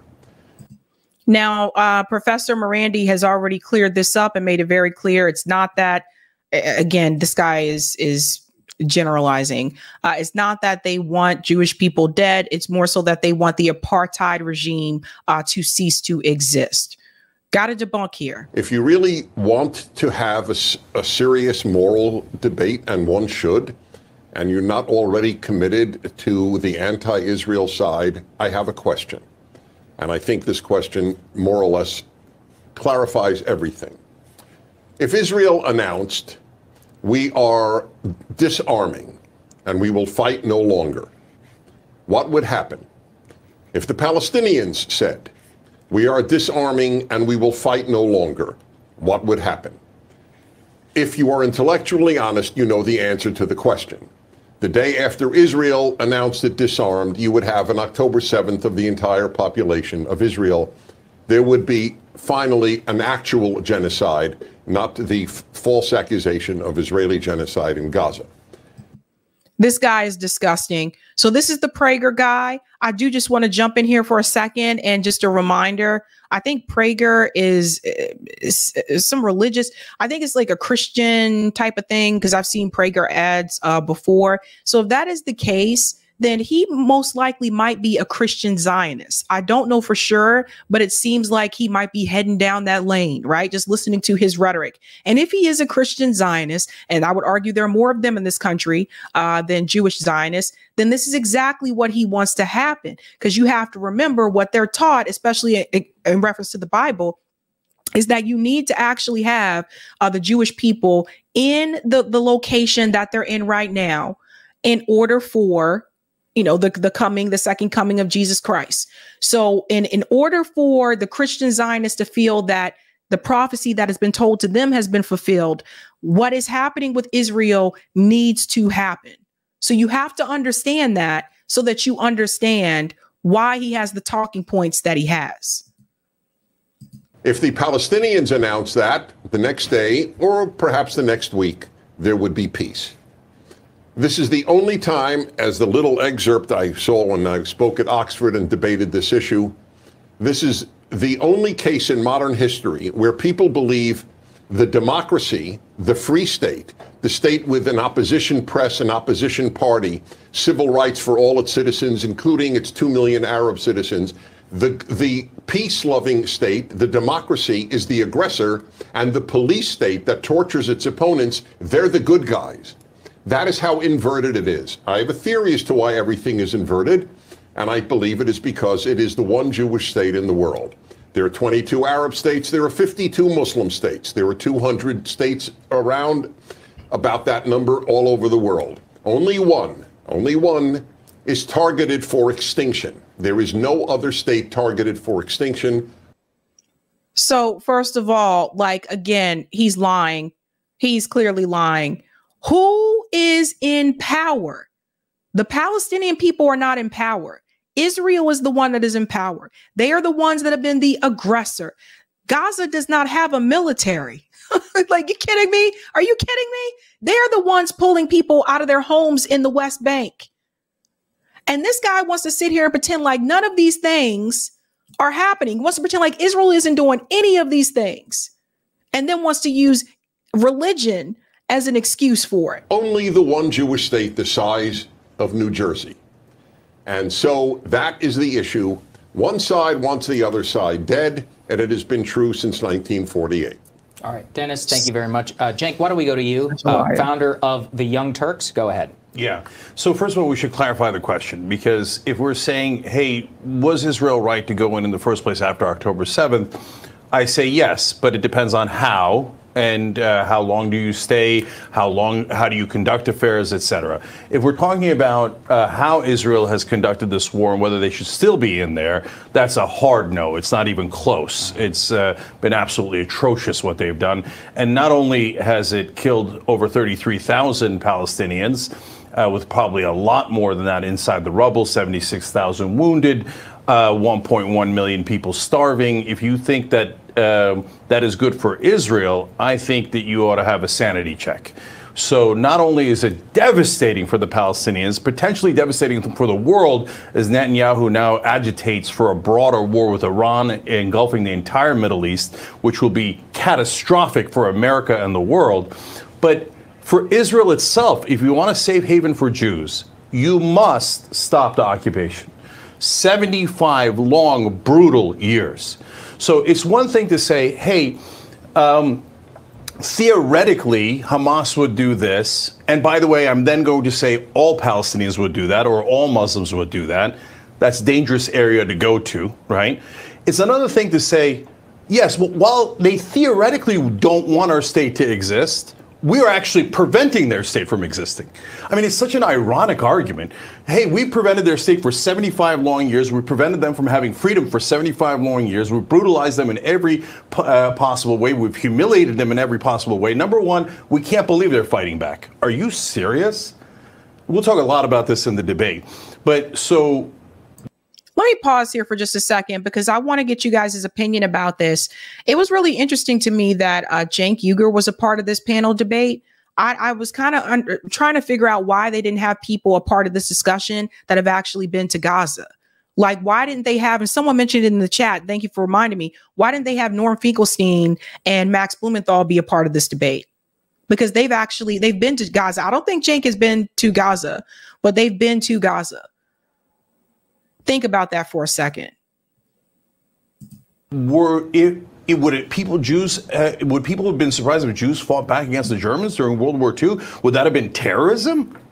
Is that what it would have been? That's outrageous to say that. Of course, Jews should have been able to fight back against the Germans. Any occupied people should be able to fight back. We can go to Armenians fighting back against the Ottoman Empire. Okay, so those are my original people. I'm Turkish descent. And if you said, oh, the Armenians, how dare they? They should have loved the Turks. And they should have said the Turks are the greatest people on earth. And they should have been occupied and accepted their occupation. I can't. Or slave revolts as well. I'm glad that you acknowledged that, Cenk. I'm glad he acknowledged that, because that was, the Armenian genocide as well. But the reality is, you got to think about this for a second. What about the slave revolts that have happened? Should those be, that's the other thing. Like, do you think Nat Turner was wrong? You see, they don't like it when you use those examples, because then it implies that Israel was imprisoning people, because they were. I can't believe they fought back. And you know what? When the Turks moved them and killed them, they were just defending themselves. They have a right to defend themselves. Guys, if you're in that camp, I don't think you understand how biased you sound, and how it does not sound to anyone outside of your camp that you're in a rational world. So if you want Israel to be safe, you must end the occupation. It is not optional. So is the goal here to say, as Netanyahu is clearly saying now, he's saying, I do not want a two-state solution. Permanent occupation means permanent war, permanent terrorism, and a disaster for Israel, let alone the Palestinians. Got it. Batya, why don't you go ahead? Batya ungar-sargon, she is opinion editor at Newsweek, and she's the author of Second Class, How the Elites Betrayed America's Working Men and Women, which we have a copy of on the desk right over there. She was so kind to give us one. Go ahead, Batya. You can go ahead and start. Thank you so she's also a Zionist, by the way. I've seen her multiple times. much for having me. I'm so honored to be here with this panel. Are we all in agreement that Israel was just to invade after October 7th? Shank, you agreed with that. Dennis, you obviously agreed with that. I agree with that. Dave, are you in agreement that that was a just... I would say, like Cenk, it depends on what you mean by what invade. followed. Sure. But the initial invasion itself, you could see that from a just point, that there would have been justified based on October 7th, based on had they conducted themselves. There is a way that Israel could have conducted itself that you would have felt comfortable with that as a reaction to October 7th. Is that accurate? Well, I mean, look, if you're spending your opening asking me a question, it's a fairly complex question, but I would certainly say that Israel was more than justified in pursuing and killing anybody who was involved in October 7th. Why don't we cut the questions there? Continue with your opening statement. We'll get to Well, that. I think that's very important because then we can narrow the scope of the debate. It doesn't have to be about whether the war is just, but whether Israel's behavior since invading was just and the way that it has carried it out. And I think the answer to that. Let me pause for a second because I have a problem with the vocabulary that's being used. How do you invade a place that you already occupy? How are you invading Gaza if you already occupy the area and the people? So I think the vocabulary that's used is very important, because when you say that word invade, it makes it seem like Gaza is its own separate thing and that Israel has no control over it, when in fact Israel does have control over it.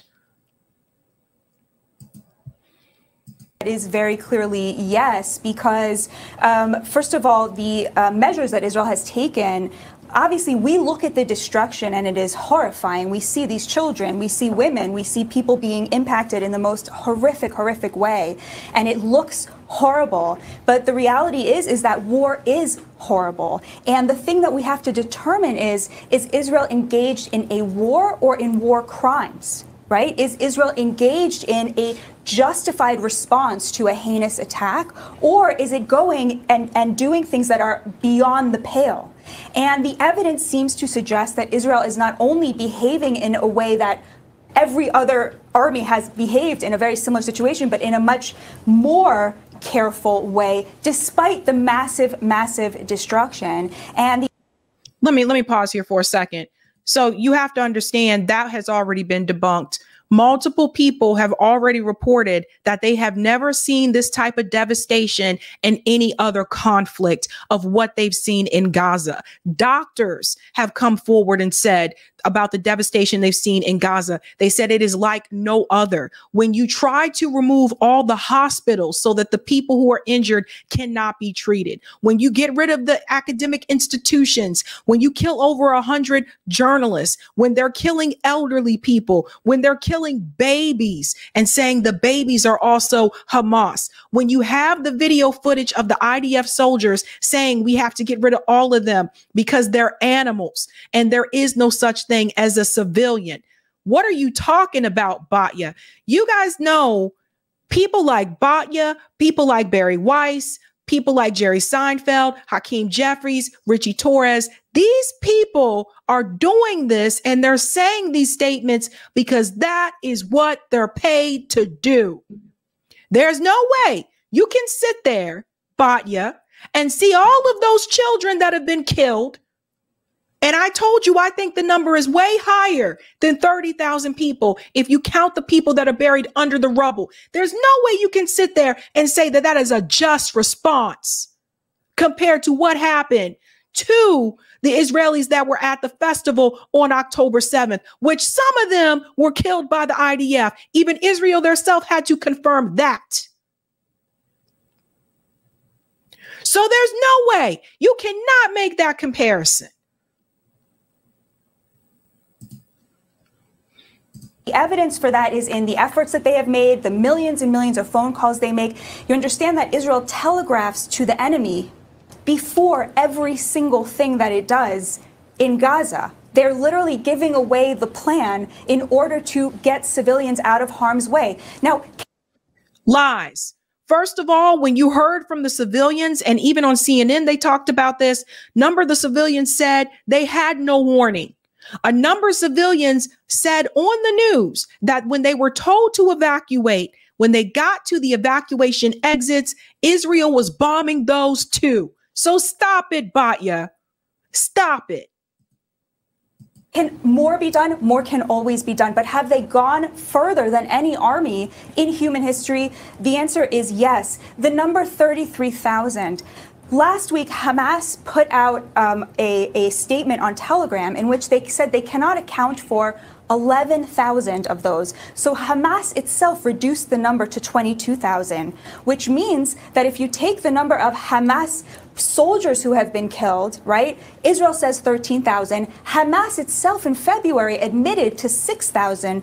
We're talking about a ratio of combatants to non-combatants that, again, simply has not been seen in urban warfare. All of these things, I think, come together to suggest that despite the enormous devastation, and I'm with you on that emotionally, we have to analyze this objectively and conclude that if you are saying 33,000 as the number of dead, you are mourning the butchers. And I think that's shameful. I think it's really important that people who are mourning the civilians make sure that they are careful, that they are not mourning exactly what we all have agreed on, which is that the butchers, Israel had every right, not just every right, but a moral right and a moral obligation to kill them. Got it. Thank you. So I guess people shouldn't mourn the dead IDF members either, Batya, right?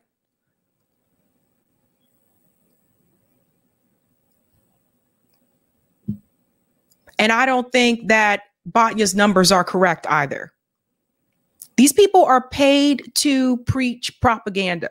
Why do you see this woman pop up everywhere to talk about this issue since October 7th? Why do you see her face popping up everywhere to talk about this issue ever since October 7th? Propagandists. Got to get out there and push the Zionist narrative. Thank you, Batya. Dave, you can go ahead. Comedian, and he's host of the Part of the Problem podcast. Go ahead, Dave. Sure. Well, since we have a short opening here, I think I'll just respond to a couple things that I've heard you guys say so far. So one of the things that I notice almost in every war is that it kind of drives people down to this most base collectivist understanding of what's going on here. You know, this side is bad, this side is good, and no one really sees the nuance that there are individuals involved. So, for example, in the war between Ukraine and Russia, you see people who have the Ukrainian flag in their Twitter bio, and they celebrate when there's a Russian defeat, never really considering the fact that many of these Russian young boys were conscripted into this army, and that they're victims too. And, you know, when Mr. Prager says one side wants peace and the other side wants to kill all of these people, it's a very convenient collectivist way to look at things. But the reality, the objective reality of the situation here is that there have been atrocities on both sides committed against the other side. This is true throughout the history of the existence of Israel. This is true before the existence of the state of Israel, when with the Zionist settlers, the British, the Arabs. There were atrocities committed on all sides. And to say that everybody, as if, or to imply that everybody on the Israeli side just wants peace, and everybody on the Palestinian side just wants, that is just not true. There are the atrocities are not, they're not anywhere near the same though. We went through the numbers on this show multiple times. When you look at the numbers, you look at the deaths, you look at the unemployment rate, you look at all of these different factors. The Palestinians have had way more atrocities than the Israelis have had. The numbers aren't anywhere near close at all, at all. So when people say there are atrocities on both sides, break down what those atrocities are and make sure you explain to people how significantly different those numbers are. Because we're talking about You look at 2022 and it may say that, oh, 100 Israelis had been killed. But then the comparison, when you compare it to the Palestinians in Gaza, is like 4,000, 5,000. The numbers are nowhere near close. So it's obvious, which is to be expected, when you have one side that is in a position of power and the other side is the position of being occupied. So obviously it is going to be that way. Lots of Palestinians who just want peace, and there are lots of Israelis who want their land and are quite willing and will openly, explicitly say they're willing to do whatever it takes to take their land. Now, to your point about how, I mean, you said every single strike they're warned. No, that is just not true. That's objectively not true. They do warn sometimes, but then that also leads to the question of, does that mean that whatever you do is just okay? The reality is that this is not just a war like any other war. And that doesn't mean other wars are justified necessarily,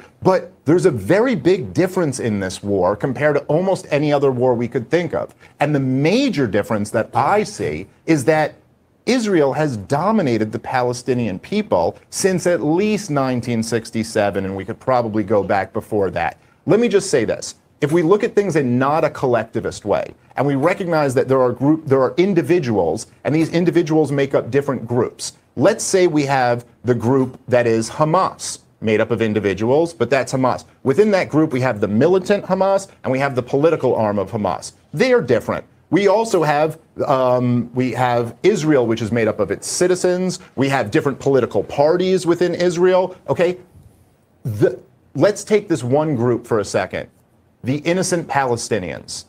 I hope both of you would concede that such a group does exist. There are some people on the pro-Israel side who will explicitly tell you that that group does not exist. I think if we're being honest with ourselves, there is no group that has been more victimized than the innocent Palestinians. And at a certain point, maybe we ought to think about that group. Nobody has been through it worse than that group, the innocent Palestinians. And at a certain point, I think the question needs to be asked, does Israel have a right to do what it's been doing to the innocent Palestinians for many, many decades now? Let's pause here for a second so I can answer that question. Obviously, no, they do not have the right to do what they have been doing. I just want to show you the numbers because that part there, and we'll come back to that in just a second, that part there from Dave, I really want to show you the difference with the numbers. Because when you say there are atrocities on both sides, I'm sorry, but when it comes to this particular conflict, let me pull this up here. In particular, again, I mean, this is going back to 2008. Okay. So death is red. Excuse me. Injuries are red. Blue are deaths. Let me zoom out just a second so you can see it a little bit better. So you can see the difference here. The Palestinian side is on the left. The Israeli side is on the right. This is going through the years. 2008, you can see 2009, 2010, 2011, 2012, 2013, 2014. Who has higher numbers here, folks? We're talking about 2014, over 19,000 Palestinians, over 2,000 Israelis. 2015, 2016, 2017. We come to 2018, over 31,000 Palestinians compared to 130 Israelis. So you can see the difference. So yes, Israel has suffered almost nearly nowhere near. So red is injuries and blue is deaths. You can see it here. Total deaths from 2008 to 2020. This is just to 2020. Over 5,590 Palestinians, 251 Israelis. And that's just to 2020. So you can see the difference. It's nowhere near the same. Nowhere near. Let's bring this back up. Thank you guys very much. You all stayed within the time limit, which is actually incredible. And Batya, you did steal a little bit of my thunder because, and I'm big glad that you answered that question. Dave and Cenk both responded in that way about how exactly what the question and the superimposed upon that is that do we agree that Israel at least either had a right or was justified in taking some action as a result of October 7th? So my question, I think, to both of you, and both of you can feel free to chime in after both of them has responded, is if we look at the original statements for the war and for the invasion, is that the Israeli military was supposed to accomplish a few objectives. Number one, they had to destroy Hamas, the militant terrorist organization. Two, they had to lead to the release of the hostages. And three, they had to make sure that an October 7th could never happen again. So in the conduct of the war so far, do you believe that they have been successful with those objectives? Dennis, why don't you go ahead and go first? None of us knows yet. Israel is being prevented by much of the world, and it's, I feel... Pause. First of all, none of us knows yet. Yes, we do know. Has Israel rescued the hostages? No? Okay, that was one of the missions they were supposed to do. Israel has been, what do you say, blocked or something by the rest of the world? Did anybody stop giving Israel weapons? The U.S. government is still giving Israel weapons. Germany, I think, is after us, number two, giving them a lot of weapons.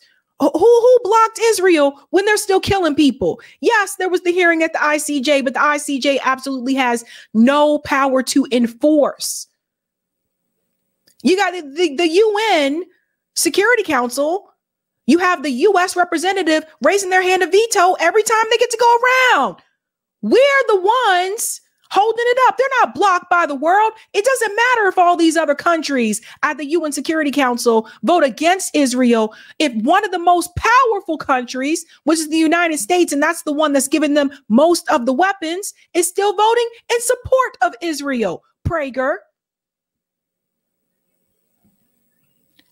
These are the kind of things. It drives me crazy. It drives me crazy. This is propaganda being fed 101. And I don't know. Maybe they need to stop doing these debates. I'm honestly wondering about this. The number of time I've seen these debates on Piers Morgan's show and now this debate, now I'm starting to wonder, are these debates actually helping? Are they doing more harm? Are they spreading more propaganda? I don't know. You guys can let me know in the chat. That on this entire issue, I'm living in a make-believe world. Every analogy could have been applied to Nazi Germany. There were innocent Germans who were killed by the Allies in the bombing and in invasions and so on. No one denies that. But to point out that there were innocent Germans while the Nazis were in charge is a morally idiotic point. It means nothing. It only means that every innocent German's life that was taken is the responsibility of the Nazis. Every innocent Palestinian life that has been taken is the responsibility of Hamas or Hezbollah. That's it. The analogy is perfect. There is one difference between Hamas and the Nazis. And I never called any group in my 40 years of radio Nazi. I never called an individual that other than the Nazis of the 1940s. Who is the one that's calling for ethnic cleansing? That is Israel. Who's the one calling the Palestinian people animals? That's Israel. Okay, but he's calling Hamas, he's comparing them to Nazi Germany? What? This goes back to, again, who is in the position of power? We always have to bring it back to that question.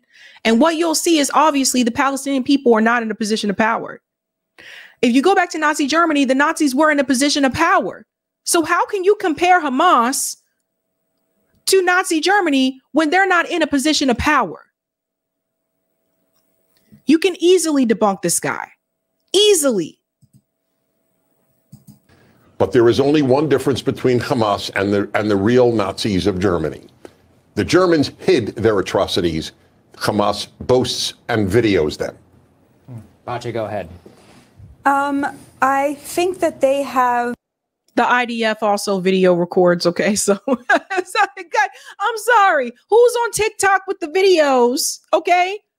The IDF. Jesus. I would say destroying Hamas, definitely. they're not going to get every single one, but the idea that Yahya Sinwar will ever breathe open air again seems to me very far-fetched. I think they have driven him underground forever, and they've cut off the head, and the idea that Hamas will be able to regroup at this point seems to me very unlikely.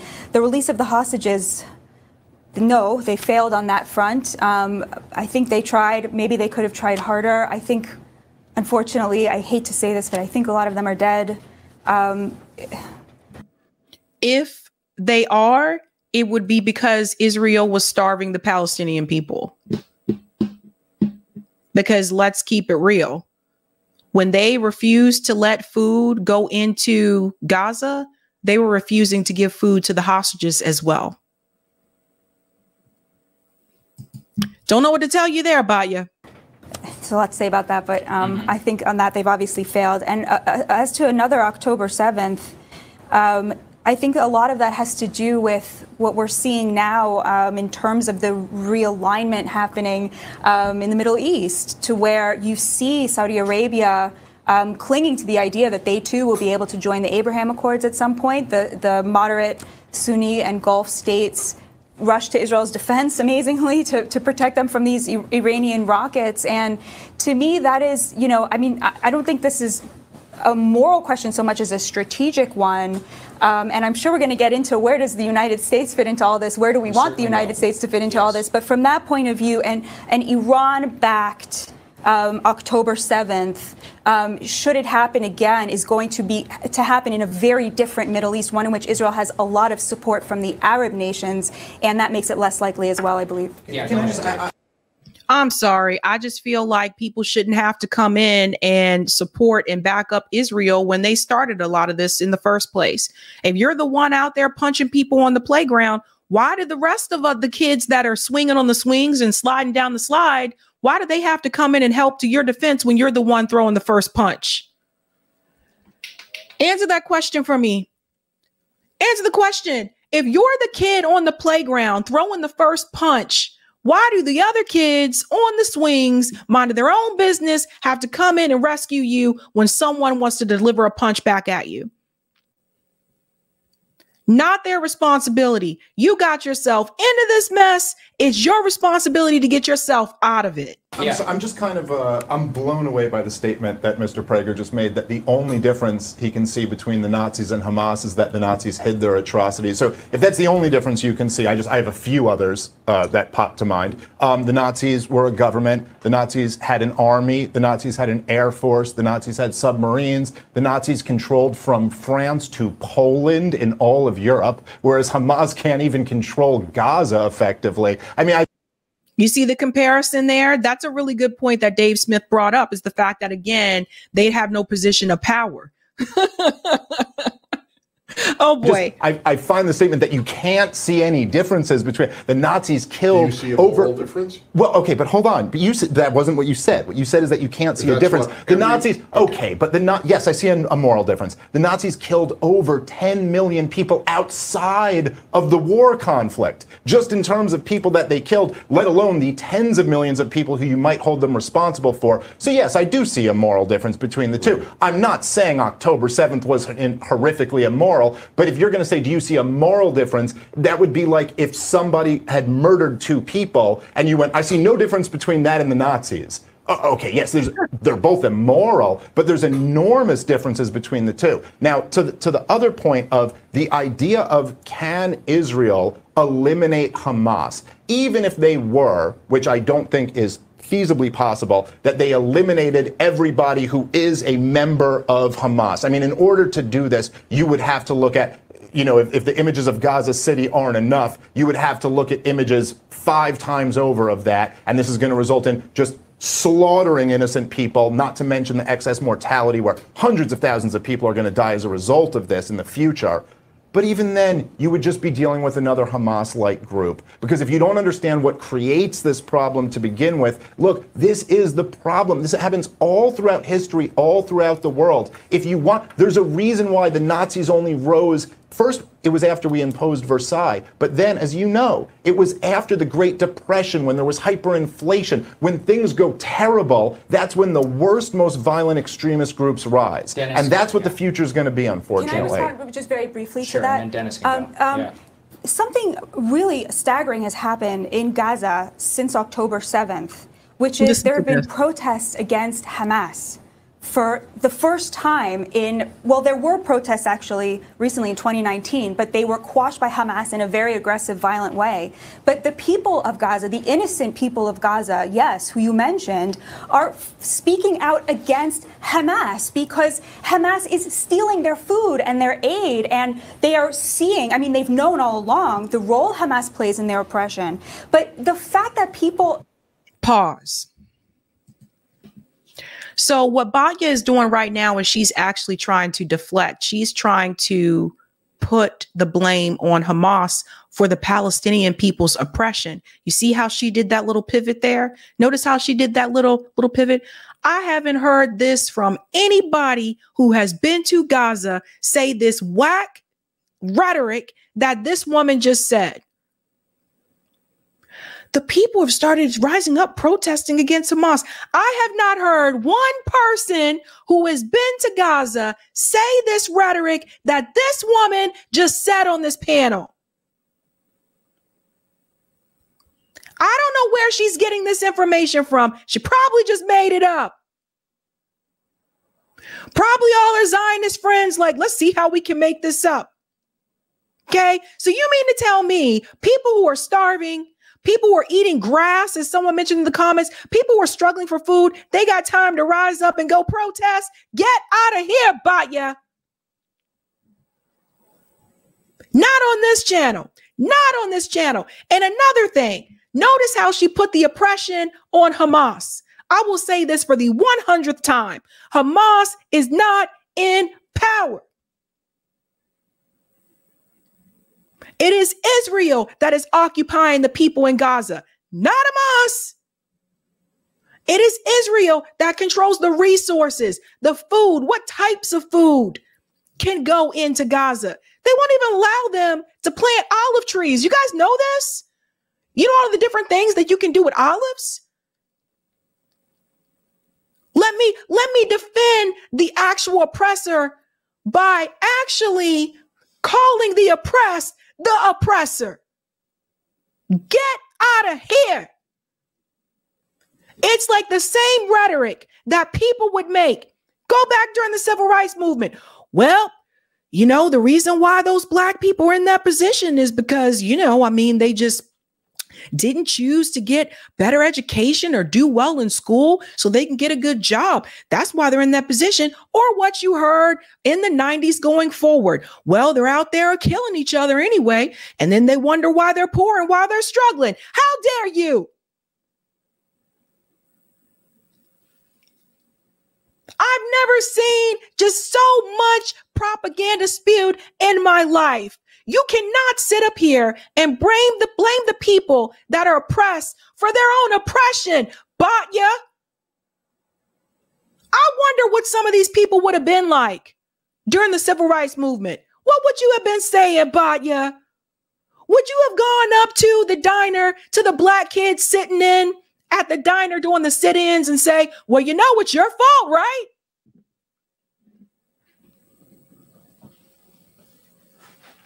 What would you have done? What side would you have been on? And the cocky guy, the Prager guy, and her, and all these other clowns out here masquerading like they really care about some human rights. They are Israel first, and that is it. And I don't see a lot of people coming to rush to your defense. I wonder why. That is colonizer mentality. Does everybody understand what she just did? She blamed the oppressed for their own oppression. You can watch the rest of this. I can't even listen to any more of this. You can watch the rest of this on Breaking Points. It's there. You can catch it there. It may be on other channels as well. But that is disgusting to me. That is absolutely disgusting. We'll get to some of the comments. Eric, if we can go back to the first panel, I want to shout out the Telegram channel. Jesus Christ, I can't. I hope you don't have no black friends, Batya. I hope you don't have any black friends. Because, you know, oh my gosh. Jesus Christ. Thanks so much, Eric. Okay, guys, I told you, I promised you that I would start Telegram channel. You guys have been telling me to do it. I did it. I just started it actually today. How do I get you guys to do this? Oh, yeah. If you're on Telegram, I know some of you are on Telegram. So if you're on there, let me put it in Telegram. You can follow me on there because what did I do? I thought will it let me? No. Preview channel. Yeah. So my first post, I actually posted the live stream that I was going live tonight. So I'll be adding things in there. And then also, I guess that's a place where you guys can chat as well, too. So yeah, especially those of you that are abroad. I think I put the link in the chat. Those of you that are abroad, a lot of you use Telegram. So I know actually this request came from a lot of you. So I did go ahead and start that. So that link should be in the chat. I don't know if I can pin it. Maybe I'll pin it after the show so you guys can take care of that. And then I'll have to add that to my description as well for my videos. I don't think I did it for this one. Oop. All right. Let's go ahead to some of the comments here. Thank you for the super chat, Skylar. The panel needed a Palestinian, e.g. Hamza Sadat. Yeah, I agree. Thank you, Philip. Prager plus Smith are Jewish. You should talk with Dave. I do not have contact info with Dave or for Dave. Sorry. Notori says, trust and believe if Palestinians were white, this wouldn't even happen decades and decades ago. Thank you, Laugh. Batya is a white settler colonialist. Thank you, QWERTY. Dropping leaflets before knowingly bombing civilian targets just because there's a few bad guys is still a war crime. The leaflet argument is baseless. It's a good point. Richie says the IDF have shot many of their own people. There's that too. Thank you so much for the super chat. Dana, Sabby, you are cold, peace, love it. Thank you. Thank you, New York. Sabby, my rule is always engage, but that freaking dude hurts my argument. That guy's a reverend, ? I don't know if he is or not. I have to check. The Prager guy. And thank you, GDNPB. Is calling out a Christian Zionist be anti-Semitic? I don't think so. No. I mean, everything is anti-Semitic now. You guys notice this? Remember what that rabbi told Candace Owens? Rabbi Barclay? Remember what he told Candace Owens? He said the definition is based on emotion, based on feeling. So they can change it whenever they want to. Get out of here. Get out of here. I'll take the Rumble rant, Eric, and we will head out. No, notorious. Thank you for the Rumble rant, Goo. When Fat Sog, what? You guys are so bad. When Fat Sauger said if we support UN resolution, we would cease funding to the UN. They already ceased funding UNRWA to help Palestinians. You're right. That's a good point. Really good point there. And thank you for this one as well. The most moral army supposedly used a drone quad chopper to play sounds of screaming women and children in a refugee camp so they can lure Palestinians coming to their aid to only execute them. That's so disgusting. Thank you for this as well. Also, Israel refused for the UN to come in and investigate October 7th. If you're innocent, why would you not allow an org controlled by the West to investigate your claims? That's right. Thank you for this. The only protest I am seeing is Palestinians walking back to North Gaza against Israel army wishes and gunfire. And thank you for this one as well.